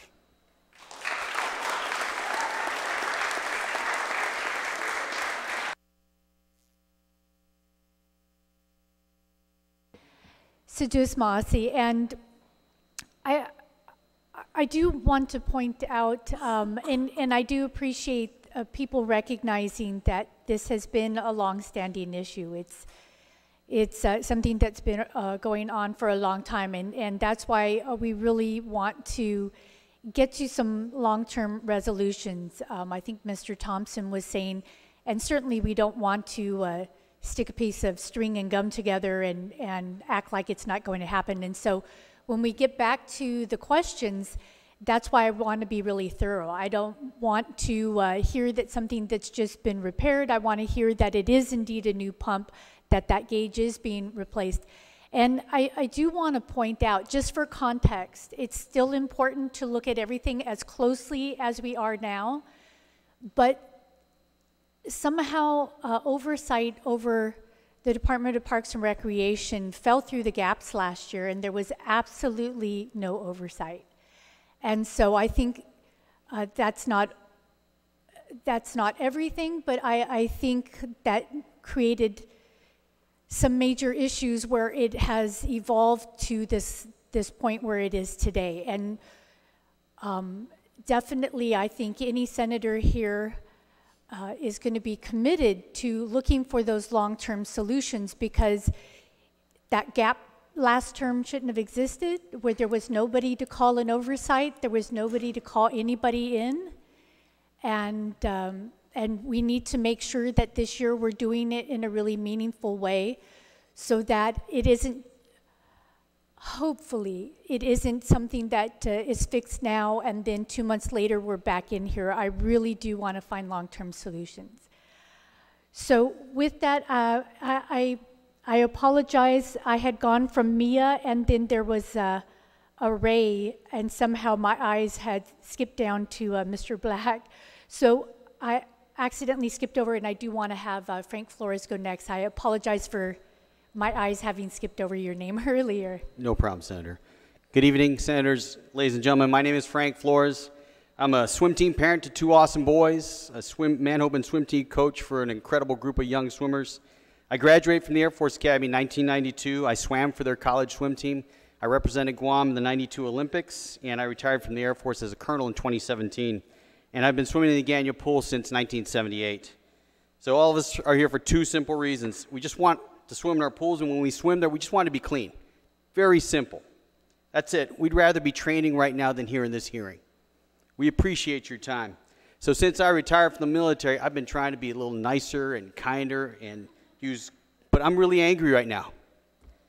Poor leadership and a substandard contractor have led to us exposing our children, our swimmers, our Special Olympians, our Manumko, ourselves to unhealthy conditions. And my kids, this is my son Rai to my left, were put at risk because of poor leadership in the department and an unqualified contractor.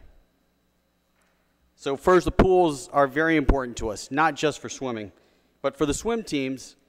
They're training ground for the highest levels of competition, and we've had people do well nationally, internationally. We've had people who have trained to be great leaders, and among our ranks today, as we've built character and leadership in that pool, we have swimmers who've been top in the nation, top internationally, several Olympians, several triathlon champions, U.S. triathlon champions, college division champions, Air Force Academy graduate, retired colonel, a Marine Corps sniper awarded the Bronze Star for Valor for combat action that saved lives. We're doctors, we're lawyers, we're business owners, we're college professors, we're teachers. We're a lot of people who are giving back positively to this community today. So many of the lessons that we learned at the Gagnon Pool. So thousands of people have learned to swim at the pool. Our water polo players use it to stay fit. They use it to get ready for international competition. So many of our Special Olympians we've seen found victory and happiness in that pool. Pool is very important to us. And this pool has been training lifeguards and firefighters and scuba divers from throughout the island. So many of us love that pool, and we appreciate the lessons that we have learned while we've used the pool. And people here hate it when the retired military guy gives everybody advice. But if I do not give advice today, then I fail my swimmers, my kids, this community, just like the leadership in DPR and the contractor have failed. So I teach my kids to not only highlight problems, but to solve problems. Tell them not to be problem highlighters, to be problem solvers. So I have several recommendations for how we can fix this. Number one, our standard for pool operation should be that it is open 95% of the year, and every time it's open, it should be safe to swim in 100% of the time. That's the standard that we should start with. 99%, 95% availability, and 100% safety. For us swimmers, is that a good standard, swimmers? And that's how we should grade leadership, and we should grade them in the media. We should use those standards for a contract. And we should use the standards that the Center for Disease Control uses, which is called the Model Aquatic Health Code, and incorporate those into locally established guidelines so the pool is safe all the time. So that's your report card. Number two, my last job in the military, I was installation commander for 21 sites throughout Alaska and the Pacific, across 14 million square miles. Many of these were radar sites that guided thousands of airplanes, protected millions of passengers, and detected Russian aircraft headed into our airspace. And almost all of my sites were built in the 50s. I inherited a lot of problems. But on day one, those problems were mine. And I left a 3-year command with 0 aviation incidents, 0 safety incidents. And I did that using a program management perspective to leadership, where I would monitor system availability daily, and I would engage my team and the contractor if things were not working on a particular day. Number two, I would monitor contract performance every month, and I would not pay the contractor, or I would withhold money if they failed to perform. This type of monitoring is required in the Department of Parks and Recreation. Number three, DPR needs an operating instruction that defines roles of the lifeguards, the leadership, contractor roles and responsibilities, because when something fails, everybody does this. Somebody needs to be accountable. Somebody needs to be responsible. And today, nobody truly assumes responsibility for the problems. Number four, fire this contractor. Fire this contractor. and determine if there's some inappropriate relationship between the contractor, somebody in the department, somebody in the government. And we need to see if this contractor is still being paid even if the pool's closed. That's unacceptable. And the public deserves to know how much this contractor is getting paid. So, contractor, if you're hearing me today, understand this. Your failure to perform has put our children, our people at risk. In addition to that, you brought dishonor and shame to your company. Ridiculous. Number 5, use a system of quality assurance with a contract evaluator brought in from outside the department to evaluate contract performance. Do not use somebody from within the department. And allow that contract evaluator to determine if people get paid or not, if the contractor gets paid. Number 6, put in place a system that monitors water quality for safe swimming every day using the Model Aquatic Health Code from the CDC. We shouldn't have to wait until the water turns green to check if it's safe. So the media reported the Taitano pool closed last week, but what it did not report was that before it closed, I as a coach, parents, looked into the green water, and we refused to put our kids in that water that day. We did dryland training instead, and only then was the water tested and the pool closed. Number 7, use some sort of public-private partnership to maintain our pools and leverage the hotel industry, anyone that's certified, qualified, and knows the CDC standards. Many pools are operated throughout this region with more capacity than the Agana pool. The only difference is when they fail to operate properly, they lose money. Number 8, department owes the people of Guam a get well plan with associated costs. That gives us not a Band-Aid fix, because if nothing changes today, we're going to be in the same boat 2 months, 3 months, 4 months from now. So in closing, poor leadership and a substandard contractor are to blame for the problems at our pool. Pool should be available 95% of the time, and every time it's open, it should be safe 100% of the time. These standards aren't negotiable, and when our government officials and contractors are determining how to fix these problems, do this. Imagine that somebody you care about deeply, a baby, a child, grandparent, yourselves are going to use that pool. And then develop unselfish solutions that are worthy of true public service. Thank you.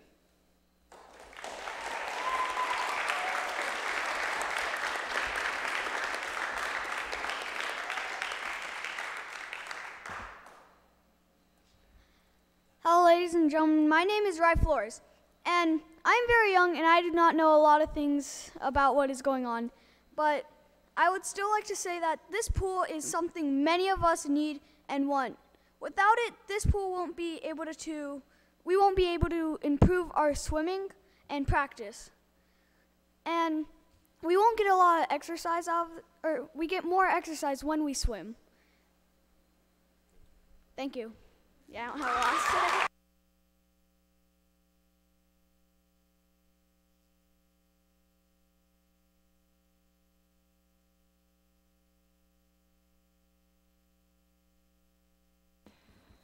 Okay, so we do have quite a few people that are still on the list, and this is part of the dilemma is, I mean, I do want to get to some answers. So do people prefer to continue testifying? It's important to hear the testimony, of course, but at the same time, I think you want answers. The next people I have for testimony are Matthew Artero. Oh, sorry, Stephen, you're there. And then did Sebastian Castro, oh, you're Sebastian, got it. And then Stephen had left, right? We have Matthew Artero, Dana Bollinger, Nicole Murphy,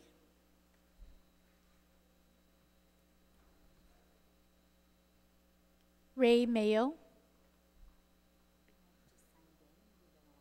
okay, Ha'ani Mayo. So if nothing else, it's good to recognize that you're here. Koa Soriano, Dina Soriano,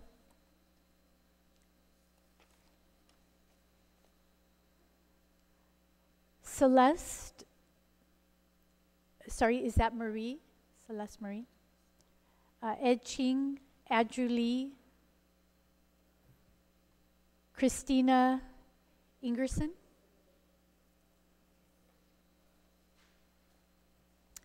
We also have, sorry, Sebastian, you're being very patient, so thank you. Just trying to get people up here if they want to be able to testify. Tomami, Saro, Taiga Sato, Dina Sato, Georgiou Sato, Brett, I'm sorry that I'm struggling with the last name, Burnham, thank you, and Shane Black. So we have people at the table, so we still have 3 more testimonies, and then we'll be able to have time for the questions. So Sebastian, thank you for your patience. Please go ahead and start with your name. Thank you, Senator. Half a day, everyone. My name is Sebastian Castro, and I'm a Manhoban swimmer. Compared to everyone else on the team, I'm relatively new, but swim now is a huge part of my life. I've improved so much since I first started, and I was even able to represent Guam in the past Pacific Games. The coaches have pushed us to our limits, and we've learned so much about being mentally tough and pushing through obstacles. They've taught us to be tough and resilient. But right now, we're seeing Agana pools closing as one of those obstacles. We've continued our training at the beach, climbing coconut trees, climbing lifeguard towers, jumping walls. And our coaches tell us that this is what separates us from the people stateside. Because once I go to college, I'm going to meet so many other swimmers with such different training regimens, and I'll be able to proudly say that I was coached on the beach. And we will continue to make use of the resources that we are given because we are resilient and we are unique. But do we want our uniqueness to be the lack of a pool? And everyone on our team, we're all Olympic hopefuls. You know, we all have a dream to represent our island at the biggest stage in the world, but our dreams won't be fulfilled if we don't even have a pool to practice in. So we're here today as a group to ask those who can make it happen, please give us that opportunity and help us have a shot at our dream. Thank you.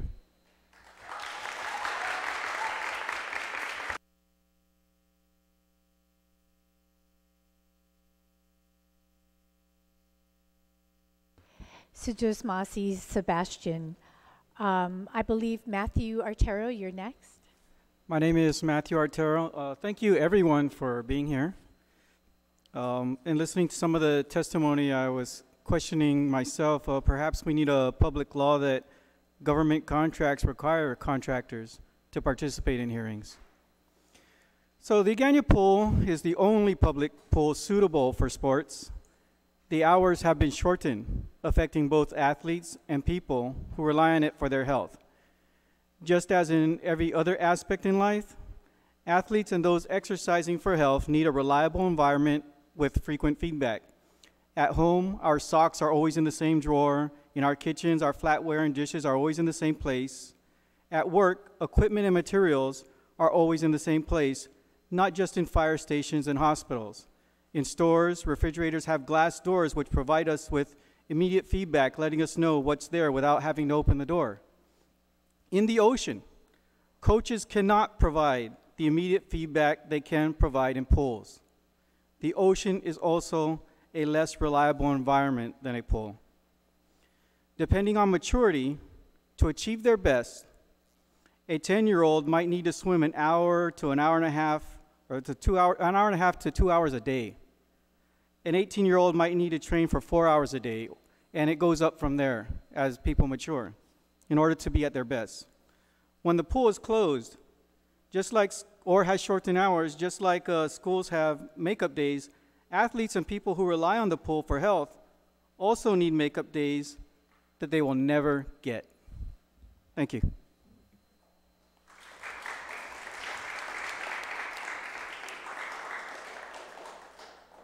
And then Mr. Ching. Thank you. I want to keep it short. I just want to make some comments. Number one, the pool has been closed for 2 years over the past 4 years. The first time for about a year and a half. The second time, it waited for a few months, and then it closed again for another 6 months. And each time, they told us, we're going to fix the pool. We're going to fix the pumps. Every time they told us this, I don't know if it got done. But here we are again. We're going to close the pool. We're going to fix the pumps. What? Is this true? Is it correct? Are they doing it correctly? I don't know. Is it misrepresentation? I don't know. The point is, we were told it was going to be done. Now it's closing again. Another point. All the other large pools, Leo Palace of the Navy and the militaries, the pool is clean. They don't have a problem. They know how to run it. The Agano pool closes once a week. Every Monday, the pool is closed. And they told us the purpose of that for the past 50 years, the purpose is to clean the pool. Is it being done? No, it's not. To keep it clean, that pool should be vacuumed every day. And the chemicals should be put in every day. Now, at one point, they said, during this discussions here, at one point that it was highly chlorinated. That indicates that high amount of chlorination, they shocked the pool that morning. So they superchlorinated it in hopes to kill things. Well, it didn't work, did it? It takes a period of time. So that's why it was a high amount of chlorine. But before that, it was zero. You didn't have chlorine. And a lot of times they don't have chlorine. It's not being run correctly. And yet the pool is closed once a week. And the other pools are not. And yet they're kept clean. The final thing I want to say, as was commented about charging fees for the pool, which would help. Well, it's very small. Recreational facilities overall do not make money. You're not going to make any money. You're not going to make enough to cover expenses. It's not going to happen. The recreational facilities and hotels, they're not a money maker. They lose money. It's there to upgrade the rooms so they can get 4-star, 5-star ratings. Recreational facilities don't make money. And besides that, as Chris Dueñas said, the Swim Federation has donated a lot of things. All the roofing on the outside of the shelters out there was paid for by the swim federations and the teams.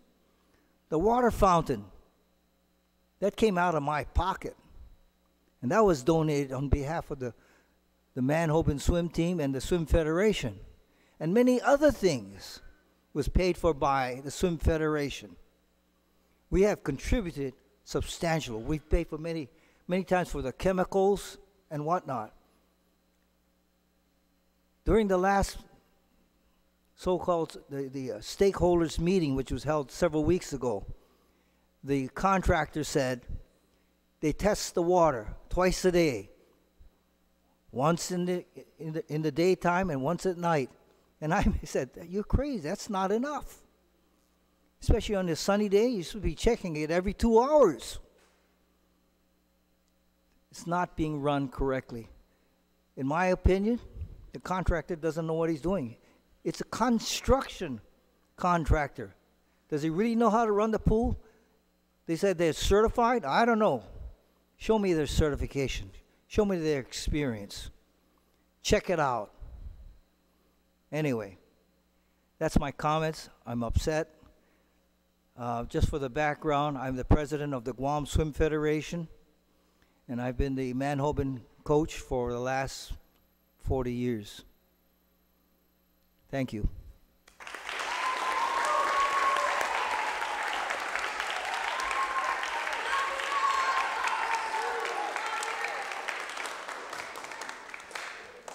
Sujuis Masi, Mr. Ching, and then the last person we have, I believe, is Mr. Brett Burnham. Yes. And if you can start with your name, please. Yes, I'm Brett Burnham. I live in Talafofo. It's so good to hear the kids fighting for their pool. I'm really proud to see them. I'm here to talk about the other end of the age spectrum. I'm a member of the water aerobics crew that uses the pool. We've got about 40 members, and they range in age from 92 down to probably the mid-30s. I'm 67, and I'm only in the mid-range of that group of people. We've got 80s, 70s, 80s, 90s people. They're in that filthy water trying to get some exercise. And believe me, we need it. I had a stroke 2.5 years ago, and this is the best exercise I can get. I haven't been able to get my exercise, and I can feel the degrading of my body as time goes by. Also, I want to point out, as far as working with a contractor goes, I retired as a supervisory contract specialist for the Naval Engineering Facilities Command at Big Navy. I know how to deal with a contractor. I've dealt with several that are very difficult to deal with. And the first rule in contracting is you don't let the contractor tell you what's going on with the pool. You give him instructions, you turn him loose, and you have your own people keep track of what's going on with the pool. It's got to be that way. You can't compare the Hilton's pool with the Hagåtña pool. It's an order of magnitude bigger than the Hilton pool. So you got to have our own people, trained, experienced people, to watch over that pool. And as an idea, you could ask the military for a copy of their requirements for how they maintain their pool. Now, trust me, you can't afford it. They get a lot more money than we do. And you can't afford it. But it's a good start at figuring out just what we want the contractor to do when he's taking care of the pool. And that's about it. Thank you.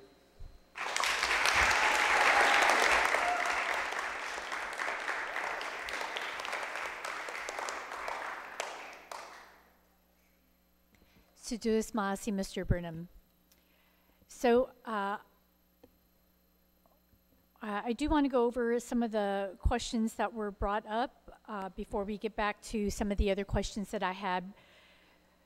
So there was some discussion about the replacement of the facilities. So I think we've talked about Derido pretty fully. And we're hoping that it's a true turnaround with a new pump, with the new machine that distributes the new chemicals and the backwash controller that is working, this new gauge that will be going in, and this new light. We hope that that's a true turnaround, and that's not just one of those things that is going to be setting us up for disappointment in a month. So we do need to look at that really seriously and make sure that we are addressing all those issues so that it is a long-term maintenance and continuation plan. So looking at Hagåtña, now one of the things various people had brought up, realizing that this is not a new situation. For the year prior in 2018, the pool was closed, I think essentially all of the year and so forth. In going through your files, I believe you came across an assessment from 2015. Can you tell us essentially what was in that assessment and what it was outlaying in relation to the Hagåtña pool? Sure, Madam Chair. Can I answer Senator Taitagui's question about procurement? We do have a park and recreation fund that we deposit rentals and permit fees. And as soon as our committee, our advisory board is empaneled, we're waiting for Chris. With the approval, I can purchase Anything to renovate or maintain under 25,000, Senator? Okay. So you found out it's 25,000 now? 25,000, correct. I wish you knew that beforehand. By the way, it's 2014, not 2000, the assessment. Yeah, October 2014. I corrected, sorry. So back in 2014, there was a Hagåtña Guam Aquatic Facility Swimming Pool and Mechanical System Improvement Analysis and Recommendations that was prepared by a company called CHA, and it was paid for by the Guam Economic Development Authority. Just want to share with the panel and the audience what we discovered from the assessment. I can go down the line. All the improvements that the CHA recommended back in 2014 was leveling the pool structure, and these are the degree of importance. Highly recommended, estimated cost $200,000. Pool concrete shell repairs, the main pool, highly recommended at a cost of $15,000. Pool finish upgrade, the main pool, highly recommended between $98,000 to $247,000. Pool joint sealant addition, that's both pools, highly recommended, $11,425. Main drains replacement, both pools, highly recommended, $24,000. Gutter replacement from the main pool, suggested at $95,000. Depth marker, no diving signs, highly recommended at $8,700. Pool piping.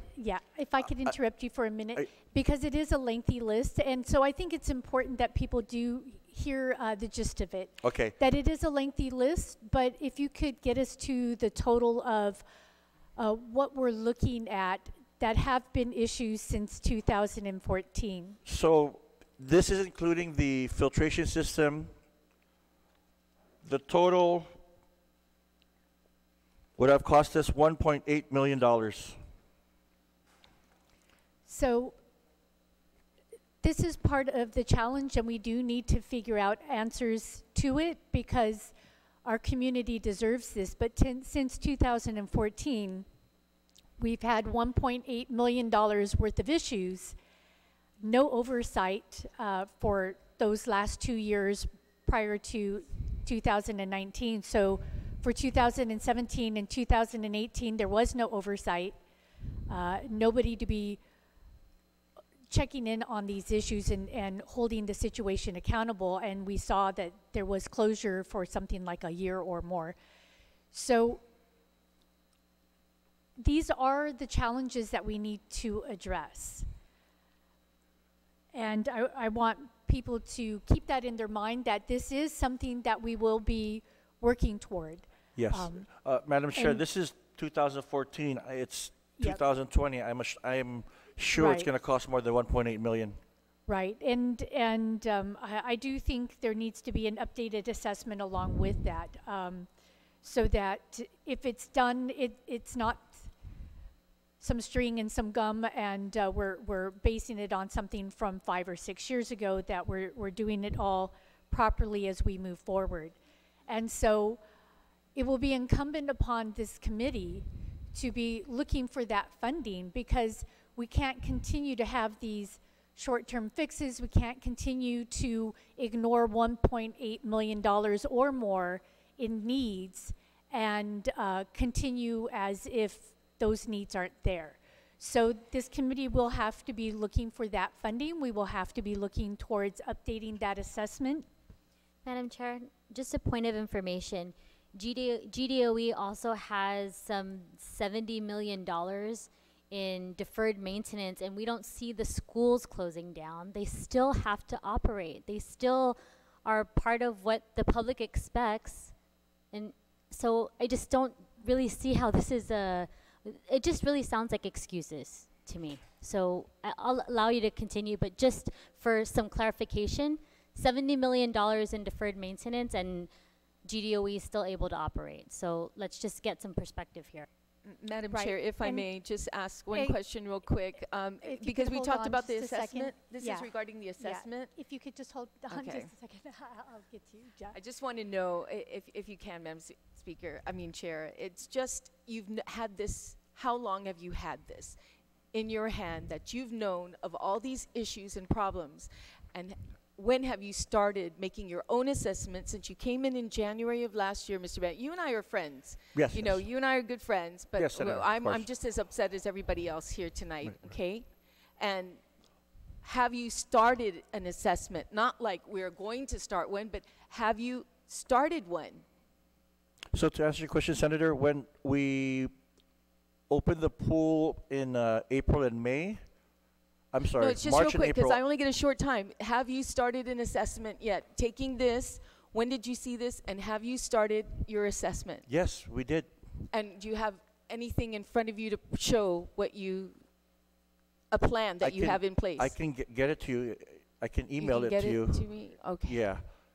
I'd like to see it. Yes, Senator, absolutely. Right, and so we'll be getting to those questions. It is important, and some of the chronology is important here as well.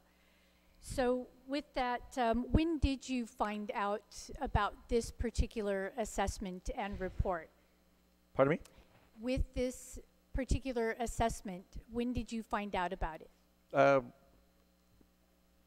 February, maybe a month after I became director, when I came in. Okay, and at the time, I believe you had a recreation manager, so was he working on those issues?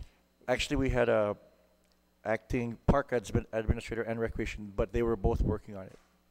But one has been transferred and one since has resigned. Okay, so the important thing is that it has been worked on. We do need to see that assessment where it's at, and then because we need these long-term fixes, we do need to find these solutions of the final update of that assessment. Yes. I believe this one cost over $40,000. So these are done by experts, and we may be needing to find funding for that. But the important thing is it does need to be done. These issues do need to be tackled. We do need solutions to this. In continuing with Hagatnya, one of the testimonies had brought up the issue of the sprinkler. I'm not sure if that's the correct term, but I believe that's the term that was used in the testimony. Is that still usable? Is that repairable? What is the status of that sprinkler? They just installed the pump for the sprinkler today, and they're waiting for the glue to dry, and they're going to test it tomorrow. The aeration system, should it work. And is that pump something that the contractor replaced? Yes. Okay. And some of the smaller issues, but still important issues, we'll be looking at later. It's more important to get the pool into a functioning state, but I do think it's important that you look at the issue of pool passes. With this particular contractor, because it was brought up several times as to the length of time that this contractor has been servicing the pools, how long has this particular contractor been servicing the Hagatnya and Dedido pools? The contractor was awarded the purchase order of February of 2018. And to your knowledge, did he have that contract prior to this, or is he completely new to this situation as of 2018? The contractor, as far as the pool, he was new as far as getting awarded. Canton did do some work for DPR back in 2016, but it was to fix the baseball, the softball and baseball fields at the sports complex in Dedido.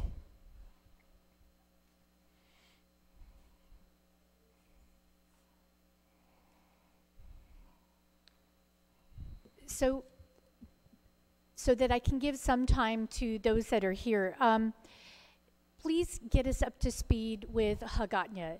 Now, we've talked about the sand filtration system. That's the one that needs to be completely replaced.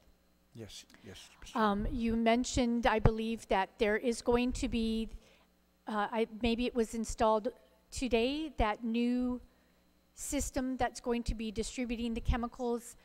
So walk us through what has been replaced and what is slated to be replaced or fixed so that it is truly functioning before we tackle the bigger issues. Okay, so for Hagåtña, they're going to add the pulsar feeder, and they added the pump for the aeration, the sprinkler, so that it can agitate the water, so it can filtrate better, and then they change the chemical. Maybe tomorrow I can email pictures before and after to all of you. I have all your email addresses. The thing is, the contractor is doing a fix to Hagåtña, and they're going to try to make it's another Band-Aid fix. They're going to try to get the pool working, and then by that, it should give us time to get the filtration system with the IFB that just went out. But if not, then... so if I can interrupt you for a minute, are you saying that the 4 months is the replacement of the sand filtration system? The whole, yes, the whole filtration system. So that's going to be brand new. It's going to be fully installed. But they are working on a temporary fix. Yes. Prior to that. And this temporary fix is going to have the aerator or the sprinkler system. New gauges, and then they're going to make the sure new the gauges, backwash it has the new works pump, and all it that. has these new chemicals by a reputable firm. So is this the same firm that is also taking care of all the Kencor pools? Yes, Madam Chair. Okay, and walk us through just a little bit, not too much detail because we are short on time, but with that sand filtration system, where are you at with that procurement? Are we still looking at 4 months? Well, the IFB went out on the 4th, and their time frame to turn it in is on February 19th. So we have another week and a half or so, and then after that, it takes another week or two, unless there's no objections or people that. But it's going to be about 3 weeks. Do those different things spell out to 4 months? Are you still looking at around the same date? Is it April of it being fully installed by the end of April? I think it's going to take a little bit more than that because they're giving them until the 19th of February. And it will be important to take a look at the contractor, whether the contract has been lived up to. That's going to be very important. Now, with that, where are we at in that contract, and when is it time? I think you mentioned that contract began in, what, February of 2018 or somewhere around there. When does that contract end? The contract now, the contractors, it ends in April this year. All right, and when do you begin the process for replacing that? Because we don't want a gap of time, so we need for it to be a smooth transition for when this new contract with whomever is awarded begins. So when does that process, do you have it structured so that it will go out early enough so that when this contract ends in April, the next one will begin smoothly, if indeed that's the route that this contract will stay in place till April? Yes, Madam Chair. The deputy and I had our staff meeting yesterday, and we do have our chief engineer and our acting parks administrator working on to renewing 3 contracts, which is our restroom maintenance, the pool maintenance, and the grass cutting. We're starting early because April's just around the corner, and all of them end in April, expire. So we're working on that. So I think, although I have other thoughts in mind, the last question that I'll ask at this time so that I can open it up to others is, so you mentioned these shortages of personnel. The recreation director, I believe, if that's his former title, had resigned, and then somebody was transferred. When are those critical positions going to be filled? Because our community needs as fully staffed an office and an agency as possible. So what are the timelines on filling those positions? So the recreation administrator has been posted on DOA already. So we're just waiting on people to apply and getting us the names. As far as the parks administrator, we do have an acting parks administrator for 90 days, but it's not funded. So I have to work with BBMR to see how we can get that parks administrator position funded. And sorry, I just want to close on getting back to that new pool operator by the contractor. How recently was that? Because we want to make sure that everything's in place. So if there was somebody that was not putting in the chemicals properly or potentially testing at inopportune times so that we were not getting good readings, that may have been what was going on in the past. We're still trying to understand that situation, but this new person that is going to be handling the pools, when did they start? And what kind of, I guess, quality assurance are you seeing out of them? Has it been long enough to see that there's a quality difference? There's a significant difference, Madam Chair. He started on Friday last week. Okay, so a very short period of time, but do you feel like you've seen some turnaround in the pools, the quality of the pools, the lack of murkiness? I mean, is the lack of murkiness there, the acidity Madam Chair, is the gone? pools are shut down. Yes, there's a broken gauge in Dedido. So in looking at the quality of the water, I mean, we don't want another pool operator that's giving us the same green, murky conditions. So is there a noticeable change? We need to be assured that there's a noticeable change. There's significant change in Dedido. They're still maintaining it because as soon as they get the gauge for Dedido, they'll get public health to come back in, and we should open. As far as Agana, they're still working on it. Has there been any change in the water yet? In Have Agana? you seen? Yes. Minor. Are they draining it? They like drained they it did and for they Dedido? refilled it, so it's going to be a while till it filtrates, and then you'll see the difference. But it's not green. Okay.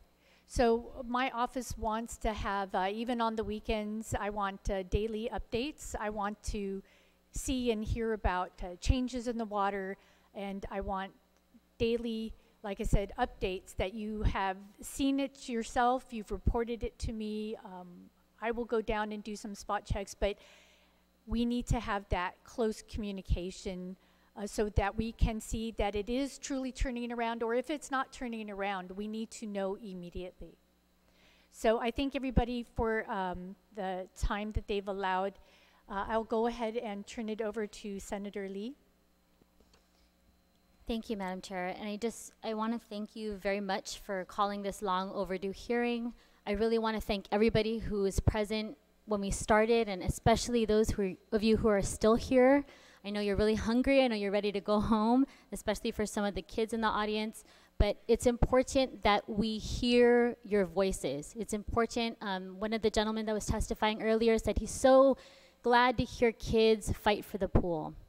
And this is not just a lesson about the pool, it's a lesson on how our government works and how our government represents us. And at this point, it's pretty sad because I feel like our government's really failing our pool patrons and folks who really rely on DPR, put their trust in DPR to make sure that these facilities are clean and safe for our kids.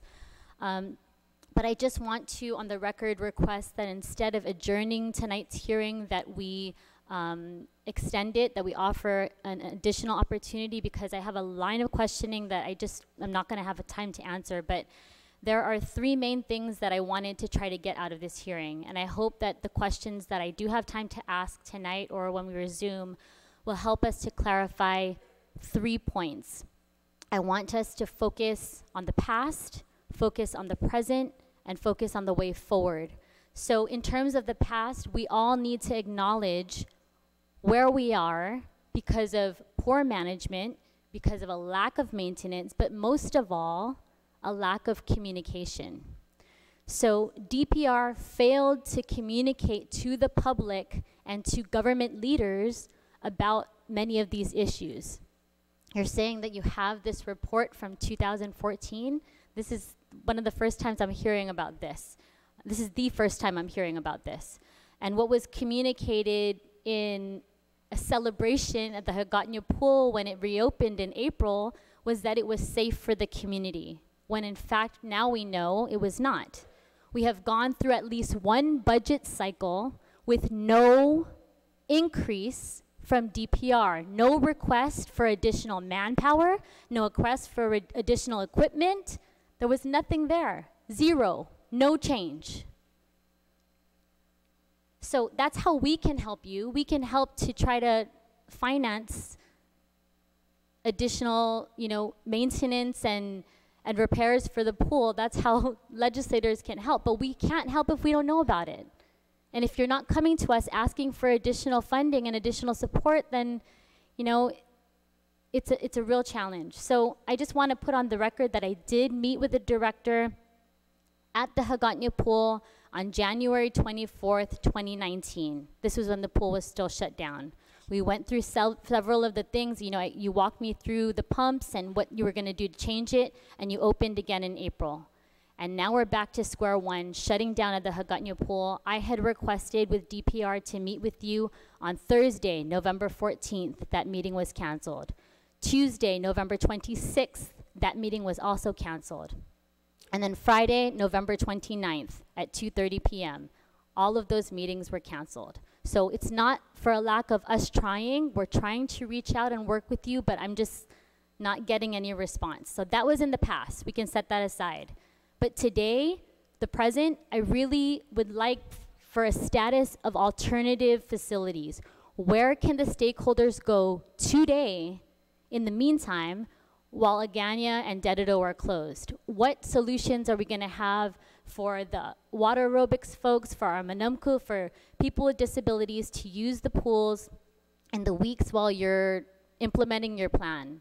And then going forward, one of the people who testified, Mr. Flores, was mentioning we need to have new standards going forward. And Madam Chair, it's my hope that today this committee can begin to establish how DPR will be judged, how our contractor will be judged. DPR will be held accountable for these standards, and if the department fails to meet these standards, I will call for your resignation, Mr. Director. And I know that you understand that and you're willing to work with us. And so I think, again, we need to recognize the failures of the past. We need a plan, an immediate plan going forward for how our stakeholders are going to be taken care of and what our long-term plan is for the future. So again, I have a number of questions that I'm not going to have a chance to have asked or answered tonight, Madam Chair. So I just on the record would like to request that instead of adjourning tonight, that we continue this hearing at a later date. And I would like to give opportunity to my colleagues to also have a chance to ask questions.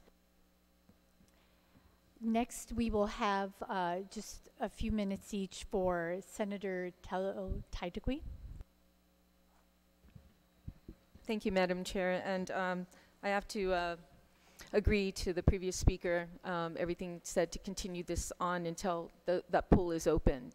And I'll hold you definitely accountable. Mr. Villagomez. Yes, Senator. Yes, Senator. You've been sitting there quiet all night. Yes, ma'am. Is there anything you would like to say? Not at this point. I think the director has covered pretty much everything pretty well so far. Have you at all gone down to the pool every single day to check on and monitor it? Is there somebody in your office has done that, or have you done it yourself? Yes, the engineer's been down there every day for the past 2 weeks since the Hagatna pool has been closed. The director as well. He's been on top of this. You know, Mr. Villagomez, I'm looking forward to you making sure this happens today and moving forward too, that somebody is monitoring. Even though you have a contractor down there, don't assume everything is going to be good. It's your responsibility, and I'm holding it to you, okay, that happens as we move forward. The suggestions that were made by some of those who spoke tonight were excellent suggestions. SOPs, the CDC coming in to protect our community was excellent suggestions. Cleaning the pool every single day, vacuuming the pool every single day, simple rules. And I hope you can follow those as well. The one question I did have was, Mr. Ibanez, it's called emergency procurement. I know Attorney Black mentioned it. You need to implement that emergency procurement, okay? Go down to Adelup and tell them you'd like to start the process right now. We've got an event coming up in May that's very, very important. And we need that pool open and running, okay? Yes, yes, Senator. So it's called emergency procurement. Please look into that. Thank you. Thank you, Madam Chair, for the opportunity.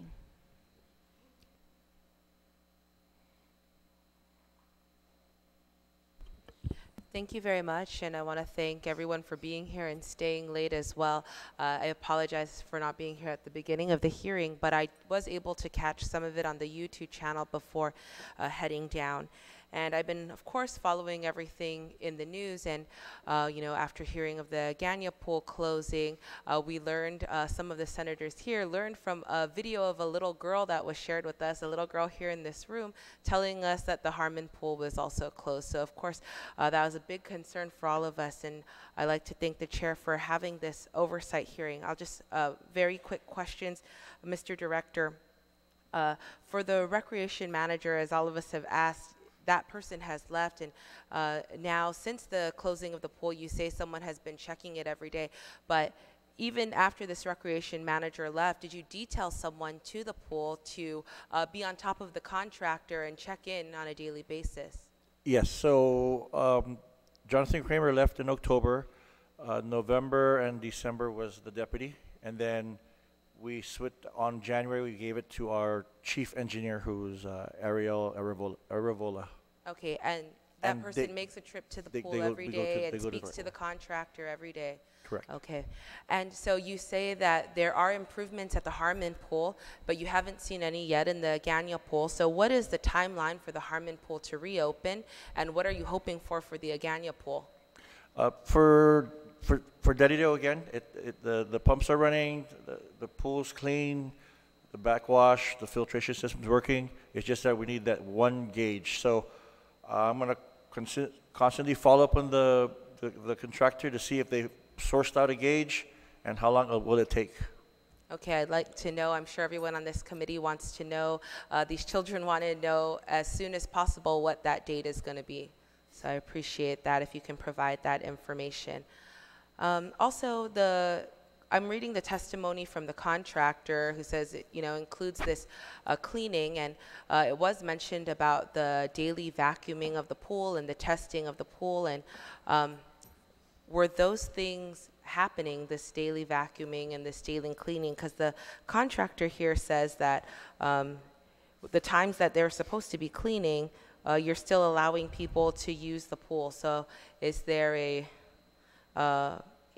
breakdown in the communication between you and the contractor, or what's happening there? Is this true what they're saying? Ooh, In the second page of the contractor's testimony, they said that in the time that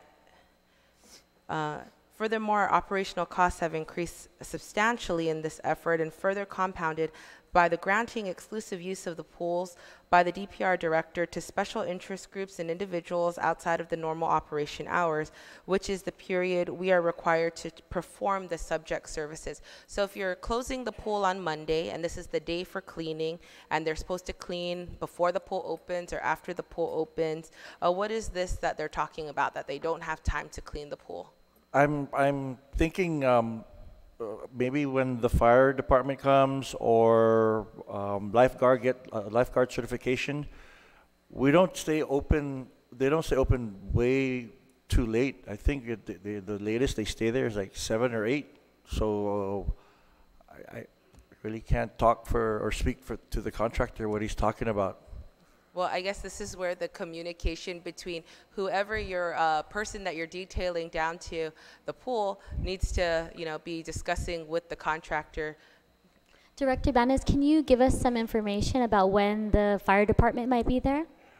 What are the dates and times that they use the pool? I can email if you're you. going to use them as an example of this. I can email you the request because I get requests for them to get recertified. Right, but everybody knows that the pools close on Mondays. Every single person. Yes, I understand. All the stakeholders that use the pool, they know that Monday is off limits. Did it say Monday? It didn't specifically say Monday. It's saying normal operation hours that these groups are being used. I'm Yes, sorry, I Senator, but understand. your response to Senator Shelton was that some of these special interest groups that are using the pool I didn't say any special interest group. Your response was that it was the Guam Fire Department, and then there was another group that you said might be using Guam the pool? Fire Department, lifeguards. DPR lifeguards? Red Cross lifeguards. Red Cross lifeguards. Yeah, if they need to get recertified. So I have a request from GFD to get recertified, and I let them use it. Outside of the normal operating hours? Not necessarily outside. It's like till 8. So I don't know where the contractor is coming from as far as the late hours. Okay. Well, thank you. I guess, for me, my suggestion would just be that you really have this person, if you're going to put a recreational manager in or someone detailed there to be on top of this contractor to make sure that they're fulfilling their obligations, whether it is all day Monday cleaning the pool or every other day before the opening or before the closing. That really needs to happen.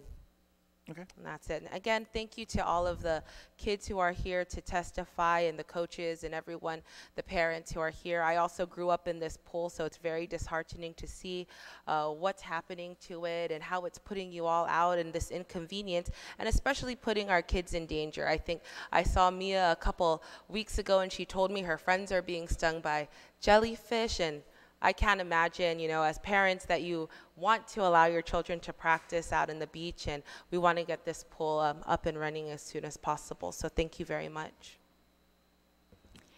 So I too want to thank everybody for your time. And as I mentioned earlier, it's important to hear those comments from you. So it's an important part of the process of making things happen. So your letters were important to receive. I am looking for someone to serve as a representative so that there's more communication, because that will be key to making sure that this doesn't take as long as it has. So there has been a request, even myself, I have questions that I wasn't able to get to. So there was a request to recess it. I have heard, Director, that you will be off island for medical leave or for medical reasons. When are you returning from that medical trip? I'll be back on the 24th, Monday. So let me look at my calendar. Yeah, I was hoping, because I didn't want to leave people hanging, I was hoping to sort of nail down a date. But so in that week, sometime between the 25th and the 28th, we will put out the notices again and let people know that this is continuing. And hopefully that time that you'll be seeking medical attention, that's also going to get those things in place that you've been discussing. The gauge, we'll see if this new pool operator is making the difference that needs to happen, and these sort of things. If that new machine is up and operating at Hagåtña, and again, that it's making the difference. An important thing is getting that new sand filtration system. Hopefully we will be able to open the pool without it, but we need to have that more permanent fix, and then we need to be, as was mentioned, we need to be looking for that funding. We do need to hear from the Department of Parks and Rec when they see that they have needs like that, so that the legislature can be looking for answers.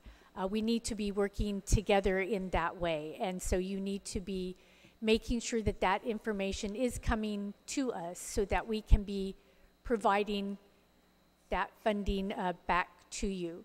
So we will recess at this time, and then sometime between the 25th and the 28th, hopefully we will have some positive answers as to these fixes working their way through the system, and we can continue our questioning. So what we will do is we will recess the oversight hearing. The time is now 8:06, and then we will see people back.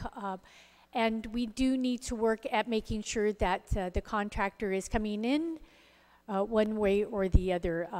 We need some real answers with the contractor and their role in all of this. So I do thank everybody. I know it's been a long day for all of you. I do appreciate all of your concerns being shared. We have to work all together up here, you sharing your concerns, and then us making sure that something happens to address them. So please have a good evening and a safe ride home. Sujus Masi.